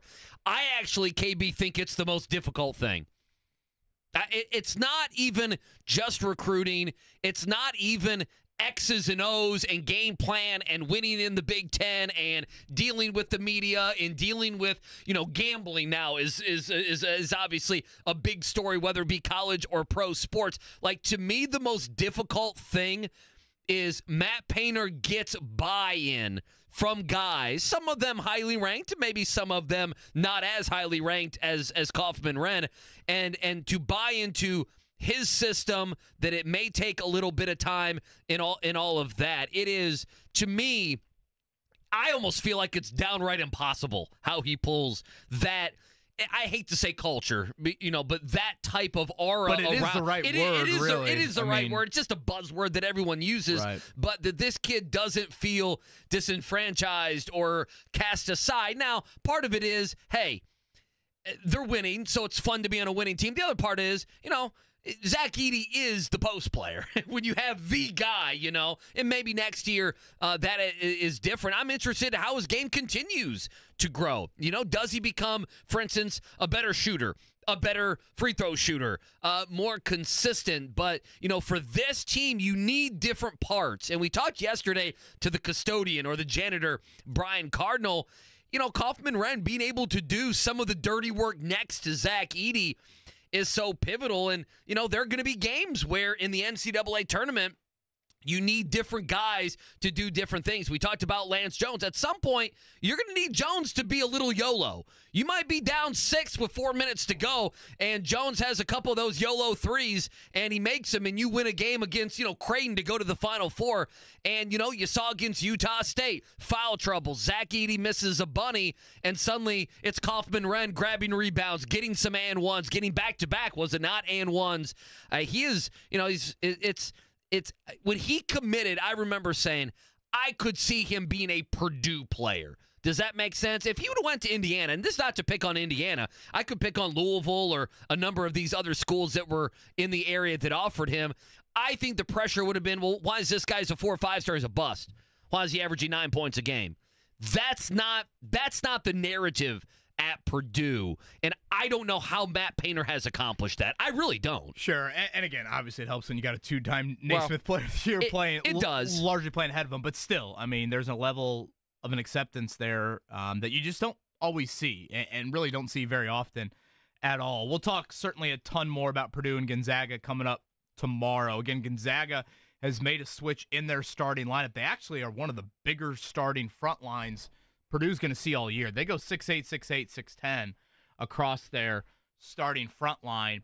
I do think Purdue will take care of business tomorrow night, largely because Gonzaga needs Graham Ike and Aaron Watson, their 2 traditional bigs. They need them to score. Like, those are their 2 leading scorers.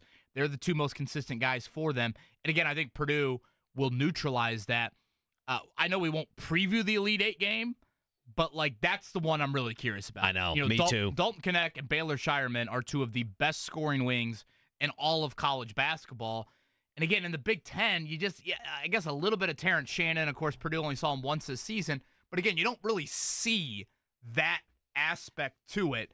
That is a question that I have of, again, how do you go about guarding that guy? At times it was Cam Heide against Terrence Shannon. So does Purdue, do some things where they go to their bench if and when that matchup does occur coming up on Sunday? But yeah, Ben Gregg is the guy that Gonzaga's thrown in their starting lineup. He's a stretch 4 at 6'10".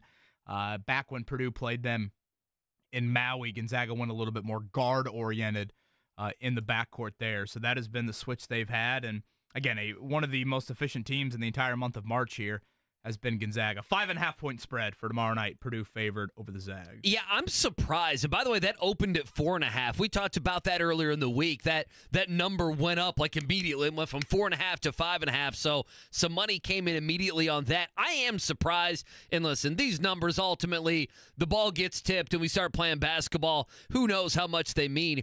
I look at ESPN's matchup predictor. I mean, Purdue has a 77.4% chance of winning on Friday night. That seems rather high. Just to say that in the NCAA tournament seems rather high. 77% chance. And you're right. You win on Friday. That Elite Eight game, that's where like all the angst is in the NCAA tournament, is it not? How does that day and a half between those games? I was going to ask you this. How do you think like Purdue fan emotion is this Thursday into Friday than it was last Friday? And I guess I'll give you my answer first. I think like last Friday it's like, oh my gosh, we have the 1,000-pound piano, but there's no way we're going to lose. Like, no. I mean, it's scrambling. Like, there's no way we're actually going to lose that game. And I still think that element is there with Utah State. Agreed. Agreed. Now it's like, it's maybe not as mental. Now it's just like, damn, here we go. I mean, we are playing flat out. Dude, is it more physical than it is mental, I guess, if you want to look at it from a week? But, yeah, I am curious just like how the emotions now change of you were in that, celebrating mood Monday, Tuesday, and now it quickly transitions into, all right, here we go. This is it. I mean, this is what you dreamed to be in the second weekend and a chance to go the Elite Eight. Now you got it. Yeah, I kind of feel like last weekend we were able to say, well, they want to get the monkey off their back and everything else last weekend because we knew that they were going to win. Right? Didn't it feel like we always had that? I mean, if you're a Purdue fan, you had that in your back pocket. You knew you were winning against Grambling State, and you had pretty high confidence. I would say very, very high confidence that you were going to win the round of 32 game. Now, I didn't think it would be snatching the soul of whoever you played. In this case, it was Utah State, but I felt like we put lofty expectations on Purdue last week, and it was very easy for us to do so because you really had, and I know, listen, the past is the past, but you really had a good feeling they were going to move on to the next rounds in Detroit. I kind of feel like, and I know this is bashing Utah State in the 8-9 game, I kind of feel like for Purdue, this is where the basketball starts. Now, saying that, I feel like Purdue fans are pretty confident against Gonzaga. I think the Elite Eight game is always a toss-up, and Creighton is a beast, and we know Tennessee, even though you beat them again, is a very good team. Again, I think it's going to be Creighton. I think that will be the matchup to go the Final Four, but I even feel like there is a pretty wide optimism going into this Gonzaga game. Well, and again, let's just call a spade here. Dante Jackson, at some point after that playing game, is leaving the film room to talk to IUPUI about their opening. Danny Sprinkle is leaving the film room over the weekend to talk to Washington about their opening. And, Mark Few ain't doing that. Mark Few obviously is staying at Gonzaga, and same thing with, Greg McDermott and Rick Barnes as well. So cannot wait for this weekend for the Boilers. Again, Purdue and Arizona, my national title pick, still intact there. We'll see if we get that rematch coming up here a week from Monday. Just quickly, we haven't talked too much. We've done a lot of the Thursday games today. Are we the same? So we both have Purdue on Friday. Do you have Marquette finally ending the NC State? Yeah, I went chalk up there. I had Houston and Marquette in that Elite Eight. I do think the Duke-Houston game is outstanding. I mean, just on many levels. I love, like, Kelvin Sampson against Duke. I don't know. For some reason, I just love that aspect to it. I mean, Creighton, Tennessee should be just an absolute heavyweight battle. I had Creighton at the start of the tournament. I believe you did as well. So, yeah, I have that Elite Eight for me on the right side of your bracket is Houston, Marquette, and then Purdue, Creighton. Yeah, I think Detroit's going to be full. What's that Creighton spread, by the way? It is Tennessee by 2.5. What's the Duke Houston? Duke Houston is 4.5. Houston by about 4.5. Boy, I know. You get 4.5 to Duke. Interesting. I know. I don't know. I got to be honest. I don't know what to do with Houston Duke. I think that would be one I may just watch and have fun watching, and maybe I don't financially have anything at stake. In all my brackets, I had Houston being there in the Elite Eight and obviously moving on past whoever they played. I think I had Duke losing. Who did Duke play? Vermont, remember? Vermont was the sexy. Corbin, you remember that? They're the sexy 13 seed that we all took. That was one of my upsets. The Catamounts. 2 of 5 on my first round upsets there. Thank you to Oakland. You were lucky you were that good, by the way. Thank you, Mr. Campy, for that one. All right, coming up in a few, again, Brian Newbert, who's up in Detroit.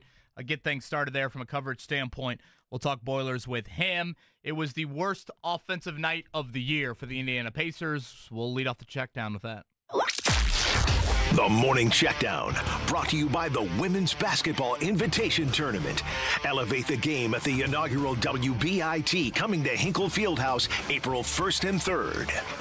Yeah, let's get it popping for your morning checkdown. 125.99. That's your final last night. Pacers losers in Chicago. Just 43 points at halftime, a season low. Just 12 points in the paint at halftime, which is absolutely unbelievable. Post game, Tyrese Halliburton, 8 games left. He knows what's at stake. We got 8 games left, so I think that for us to get to where we want to get to, we got to take care of these games the right way. Obviously, everybody knows where the standings are right now, how close it is, and how every game matters right now. So it's obviously frustrating, I think, for us as a group, but I think that we can't dwindle on it. Got to learn from it, watch the film, learn from it, and be ready to go at home against the Lakers. Pacers will end the regular season out just 1-3 against the Bulls. Next up for the Pacers, hosting the Lakers. That's tomorrow night, 7 o'clock tip-off. Our coverage here on The Fan at 6:30. I've not said this often about the Pacers lately. I thought their bench was very bad last night. I think you felt the absence of Benedict Mathurin. You just needed some scoring jolts at different parts of the game. You didn't have that there. And really your big 3 scorers, if you look at it, Halliburton, Siakam, and I think you throw Aaron Nesmith as that third guy. Andy, 8 of 33 from the field. You just cannot have that. Again, lowest point total of the year.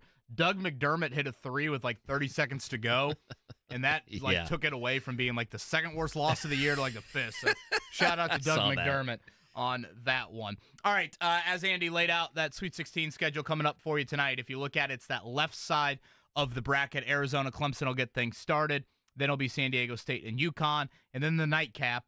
Think 9:30, 10 o'clock, maybe even 10:30. It'll be Alabama, UNC, which I think should be a great one, and then Illinois and Iowa State to round things out here on Thursday night. For the IU women, it'll be 5 o'clock tomorrow. Notre Dame, I think, is at 2, if I'm not mistaken.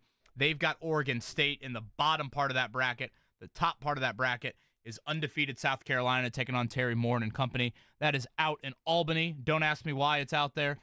It'll be a 5 o'clock tip against the undefeated Gamecocks for IU. I was going to make fun of Albany, but it's 45 degrees. It's it's about the same here. So did they make? I should look this up. Did the IU women make the Elite Eight a few years ago, or is Sweet 16 the furthest that they've gotten? Oh, don't quiz me on that. I want to say they lost to Arizona one year. I think they did, but don't quiz me on that. You'll have to look that up. You and Corbin look that up. I'll look it up. Yeah, you go to look MLB. It up. I'll go to MLB. A couple different games today of note locally. Reds and Nationals, Great American Ballpark. That one at 4:10. The unfortunate news yesterday, Matt McClain, shoulder injury, going to be out a while. We'll see if that's an entire season, but a couple injuries for the Reds as they get ready for this season. Cardinals on the road in L.A. facing the Dodgers. That's at 4:10 as well. And then Mark Dykton's Cubs in Texas taking on the Rangers 7:35. It was a trip to the Elite Eight back in the old COVID tournament in San Antonio for the IU women. They upset, I remember that, number 1 seed NC State in the Sweet 16, 73-70. They lost to Arizona 66-53. So obviously quite the underdog tomorrow, but they'll try and shock the world coming up here 5 o'clock on Friday. All right, on the other side, Brian Newbert covers Purdue for Gold and Black. He's in Detroit. We'll chat with him next. Do you need air conditioning service and need to find a local well-trained expert you can trust, like Family?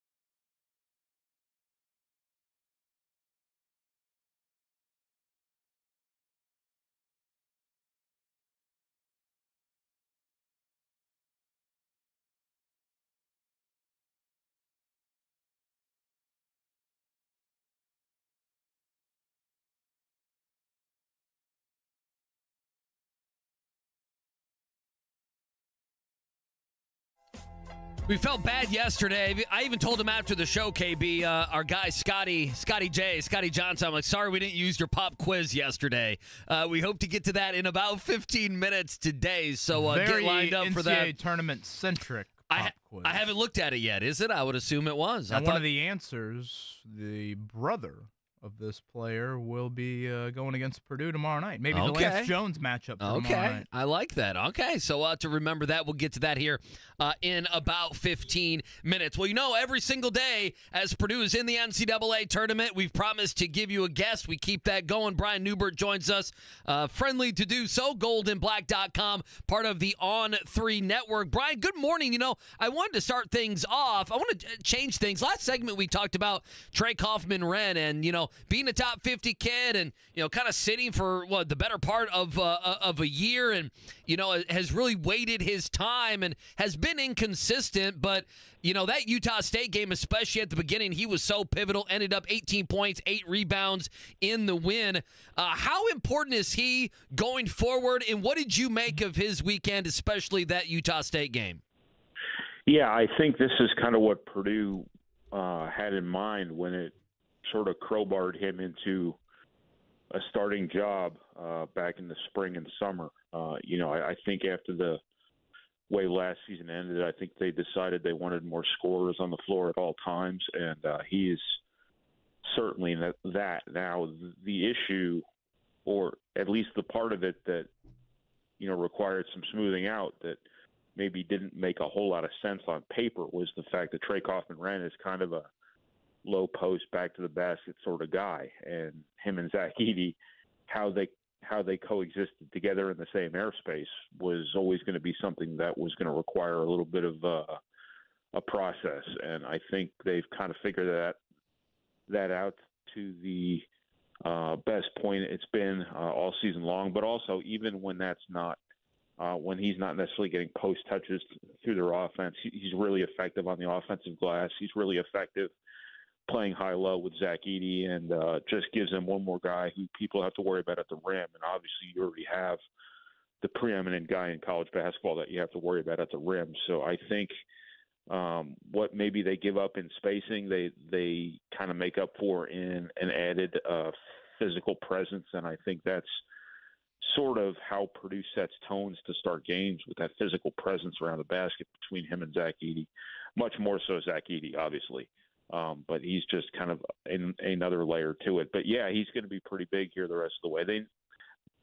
They need all the scoring they can get. They need all the rebounding they can get. They need all the defense they can get. And he's gotten much better through the course of the year as a defender. He gets kind of chased into having to guard smaller, quicker guys on the perimeter sometimes, because Purdue switches 1 through 4 a lot. And he's really improved in that regard through the course of the season. So he's probably the best he's been at the right time right now. No better Purdue coverage than Brian Newbert. Again, Gold and Black up in Detroit as things will get started tomorrow night, 7:39 for the Boilers against Gonzaga. Brian, I do want to go back to the opening round weekend, and if I just threw out your most encouraging sign from what you saw from Purdue, you would say what? Well, they're continuing to shoot the ball really well. They did that all season, but kind of the nature of three-point shooting is that the floor can drop out from you at any time. It never has all season long. Purdue's been really consistent. Purdue's been really good in that regard. That's what ended their season last year. That's really the face of how different this team is from a year ago. They're a 41% basically three-point shooting team now. It's never really ebbed and flowed as it typically often does in basketball. That, Trey Kaufman-Renn's play, the fact Miles Colvin and Camden Heide are probably the best position they've been all season long to really help this team win when it matters.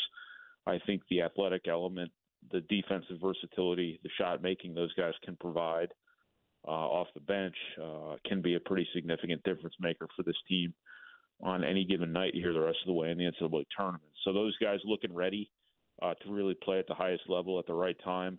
Probably a combination of those three things. But Purdue sort of was what Purdue's been all season long. They've just been very businesslike. They've been very driven. They've been very, very sharp, very good. It really has only been turnovers all season long that's gotten them beat. And I think what you saw against Utah State is there was a little bit of a spell there in the first half where they turned the ball over a few times. Utah State got some points off that. As soon as they cleaned that up, they kind of took off, and that's sort of the story of their season. The fact that they didn't really extend that run of turnovers. I know that sounds like a backhanded compliment, but it really is the biggest deal for this team is when you look at their losses this season, all 4 of them, there have been too many turnovers, and there have been 15 to 20 points off turnovers for the opponent. That's Purdue's best this season has never not been enough. And when they're not turning the ball over, they're really, really good. And that's just kind of the thing to keep an eye on here the rest of the way. Yeah, 10-9, the turnover numbers opening round weekend. Again, anything under that magic number of 13, Purdue has been undefeated this season. He is Brian Newbert, covers Purdue, of course, for Gold and Black. And, Brian, you've heard Zach Edey every step of the way throughout this season. You know, for national media or some people that maybe are just flying in and are hearing Edey talk for the first time all year, I think the takeaway's been like, whoa, he looks like he's going into Manila tonight for some heavyweight battle. And, you know, whatever, how he's walking, how he's talking, all of that stuff. Do you make anything of, I don't know, maybe the shortness, the conciseness, the directness of Zach Edey's comments over the last week, or is this something you feel like has been there all year? I think it's been there all year. I think it's been there all year in anticipation of this. So it's probably a little bit more amplified now, but he's been very businesslike, as I keep using that word. He's been kind of mad, to be honest with you. I think that, you know, he took last season personally. This Purdue team as a whole, I think, has sort of taken things personally, and it's made them better. When you look at the way they played against Indiana this year, I don't think they would have. I'm not sure the outcomes would have been as one-sided as they were had Indiana not swept them last season. I think they just take things personal, and I think Zach Edey's kind of been the face of it. He came back for this. I understand that, you know, everybody says that when they come back from school and when they come back to school. But I think he genuinely kind of views this as, I don't want to say a referendum on his greatness or something like that, but I think he wants to make things right from last season. And thus far this season, he's done everything in his power to do that. He's gotten much better from last season too. And he was the National Player of the Year last year by a wide margin. And he's going to be again by a wide margin, I think. But there wasn't a whole lot of margin there for him to get better because he was so dominant last season. But he's gotten a lot better. He's worked really hard. He's been really focused. He's been unbelievably consistent. Never has a bad game. Never has an off game. I mean, some games are better than others, obviously, but he just shows up every single night, every single play, and I just think he's really, really motivated, and I think he's. I keep saying all business right now, and that's I think everybody's kind of seeing that. It's almost a scowl from Zach Edey. It's not a scowl, but at times it definitely feels that way. Brian Newbert joining us, Gold and Black. We're talking some Purdue here. He joins us on the Payless Liquors hotline. You know, you look at the Zags, boy, round of 32, Gonzaga just dismantled Kansas. And we understand Kansas has had their issues, but Gonzaga, hot team. They've won 11 of 12. In fact, Brian, the last 2.5 months, they've only lost to St. Mary's. That's the only team that lost twice to St. Mary's. These two teams, Purdue and Gonzaga, faced off back in Maui in November. What do you take away from that game? And do you think it's a good thing or a bad thing, or does it not matter for Purdue that they're facing somebody who they did play earlier this season? Well, I don't think it's a bad thing. I think it helps Gonzaga to have seen Zach Edey each of the last 2 seasons. So there's not going to be that shock factor to start the game.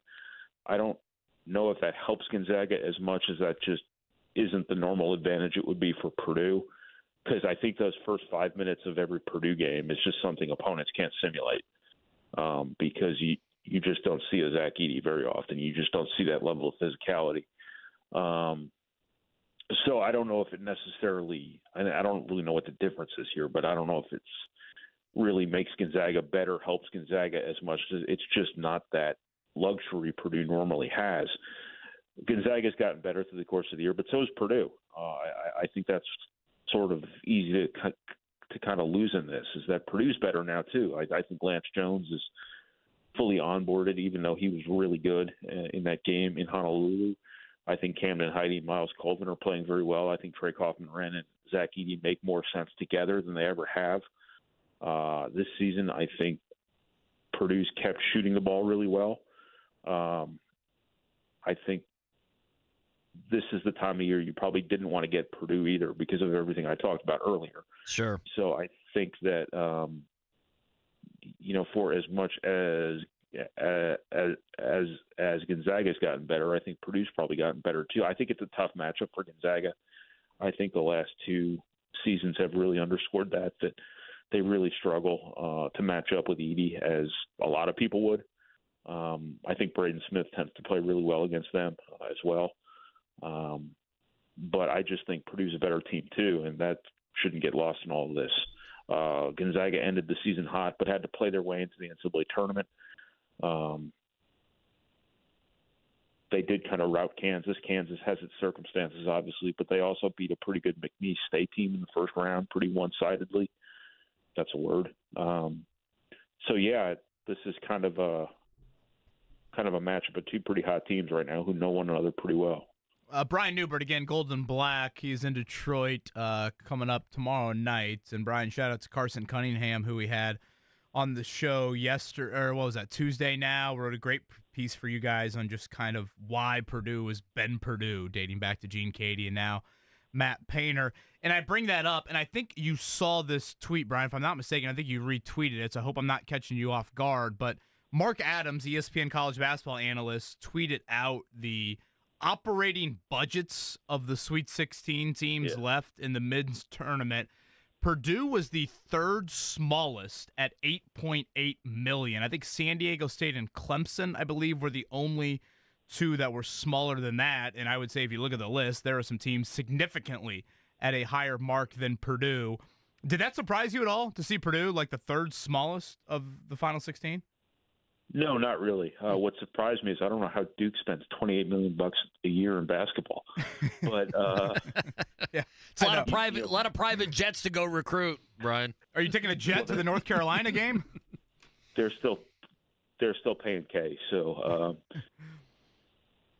Purdue's always run a pretty tight ship. A lot of their recruiting is done in Indiana. A lot of they don't necessarily always go coast to coast for recruiting, things like that. They don't break the bank on bells and whistles, facilities, things like that.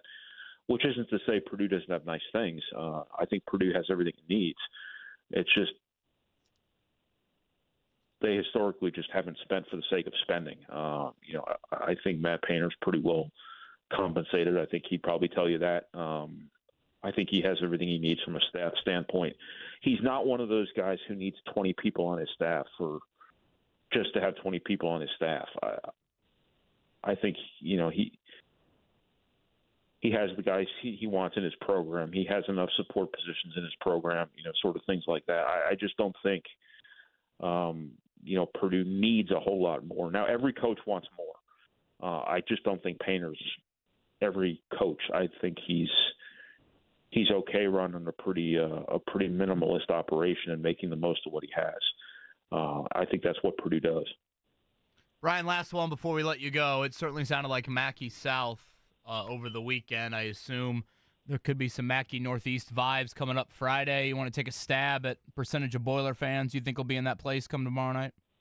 Yeah, it's kind of tough in the NCAA tournament because the people who are here for the other games, too, those seats often go empty during the other sessions. But I think that there'll be a pretty decided Purdue advantage up here again this season. But Purdue's had that situation before and lost, too. So it's not like that is the singular difference maker in some of these games. I can't imagine Gonzaga having a ton of people here. I'm trying to think of who else is here. Well, I would think, honestly, and Andy, you can speak to this, I would think more Creighton fans than Tennessee fans, maybe. Yeah, Brian, Yeah.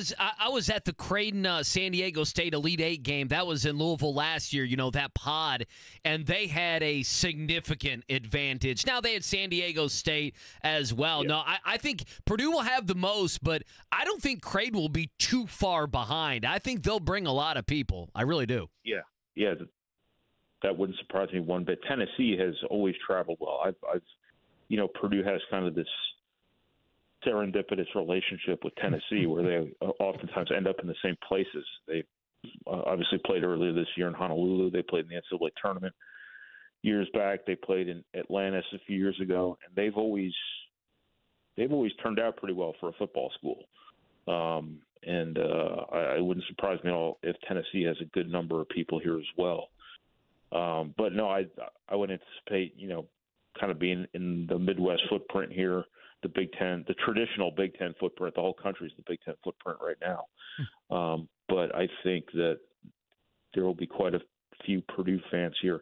Now, back in 2019, Purdue had a kind of a de facto home court advantage against Virginia, and obviously that went south on them at the very end.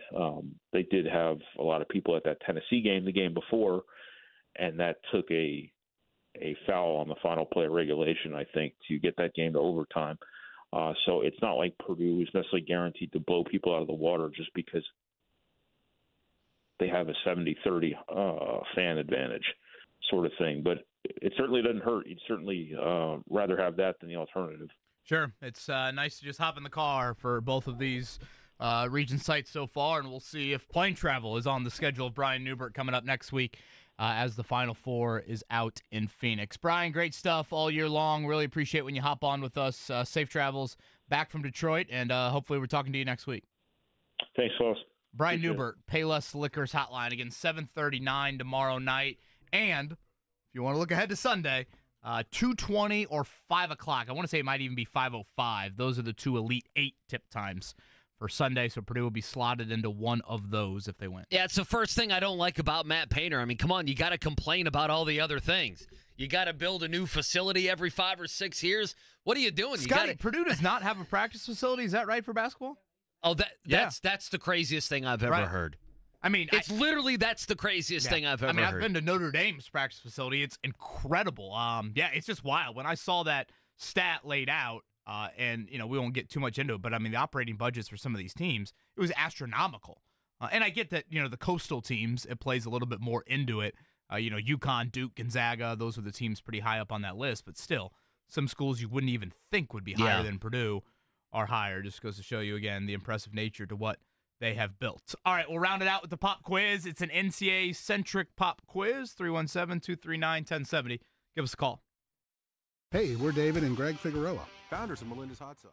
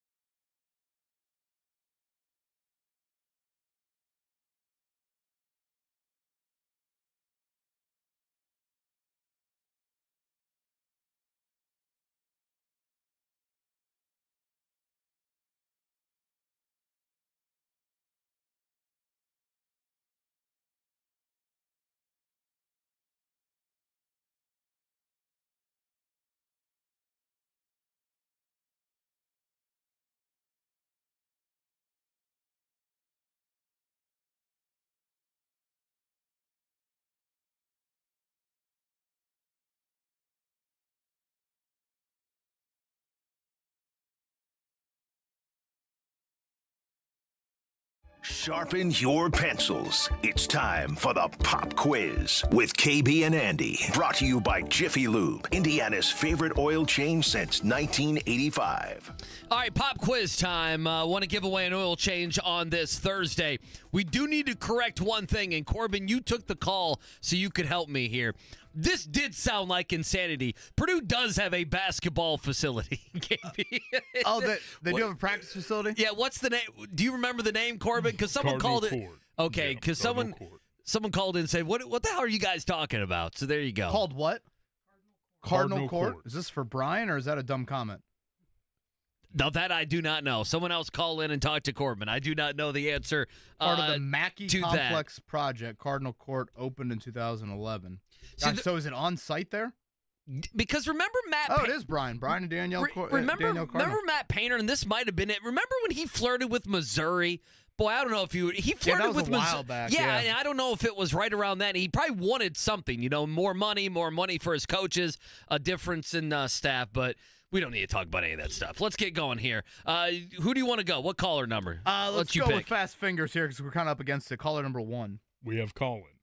Colin, good morning, man. How are you? What's going on? Hey, good. How are you guys today? I'm in a rabbit hole looking at this Cardinal Court. We're great, Colin. Colin, how's your bracket looking? I'm in last place in all of my brackets. Well, Colin. Who the hell did you have?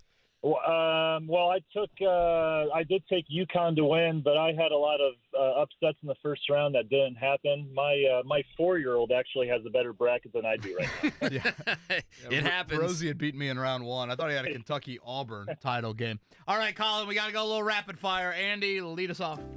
All right, question number 1. Purdue takes on Gonzaga in the NCAA men's tournament tomorrow night. That's in Detroit. Who leads the all-time series between Purdue and Gonzaga?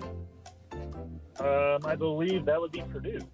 Number 2 here. The Pacers lost to the Bulls last night in Chicago. Who was the team's leading scorer? Oh, gosh. Pascal Siakam, Miles Turner, Tyrese Halliburton, Andrew Nembhard. We gave this answer out about 15 minutes ago. You did. It was a terrible game, by the way. I think it was Nembhard, wasn't it? Here we go. 2 for 2. Number 3. Yesterday marked the 85th. This is like the 4-year-old's bracket, not Colin's bracket. Yesterday marked the 85th anniversary of the first championship game in NCAA men's basketball tournament history. Who won the first NCAA tournament in 1939? Ohio State, Oregon, Wisconsin, or Kansas? That would be that'd be Oregon.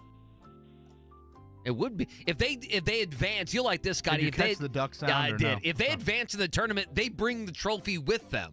Actually, and put in the media room. Anyway, really? Yeah, yeah. Seems a bit much. Colin, where did the 1939 championship game? Where was that played? Excuse me. 1939 championship game played. Kansas City, Lawrence, Kansas, New York City, or Evanston? Oh gosh. Was it Evanston? Last one. We got to be quick here. We have under a minute. Happy 80th birthday to Basketball Hall of Famer Rick Barry. Barry won an ABA championship with the Oakland Oaks and an NBA title with the Golden State Warriors. Who is the only player to win an NCAA basketball championship, an ABA championship, and an NBA championship as a player? Give you 3 names. Tom Thacker, Larry, is it Siegfried, Ron Bonham? Oh, gosh. Larry Siegfried. Unbelievable. 4 of 5 right there. We're up against it. The last one, Tom Thacker. There. Cincinnati product, Boston Celtics, and the Pacers. He did good, though, man. Nice job there, Colin, on that. Thank you to Rick Venturi. Outstanding today. Sweet 16 tonight. Everybody have a great one.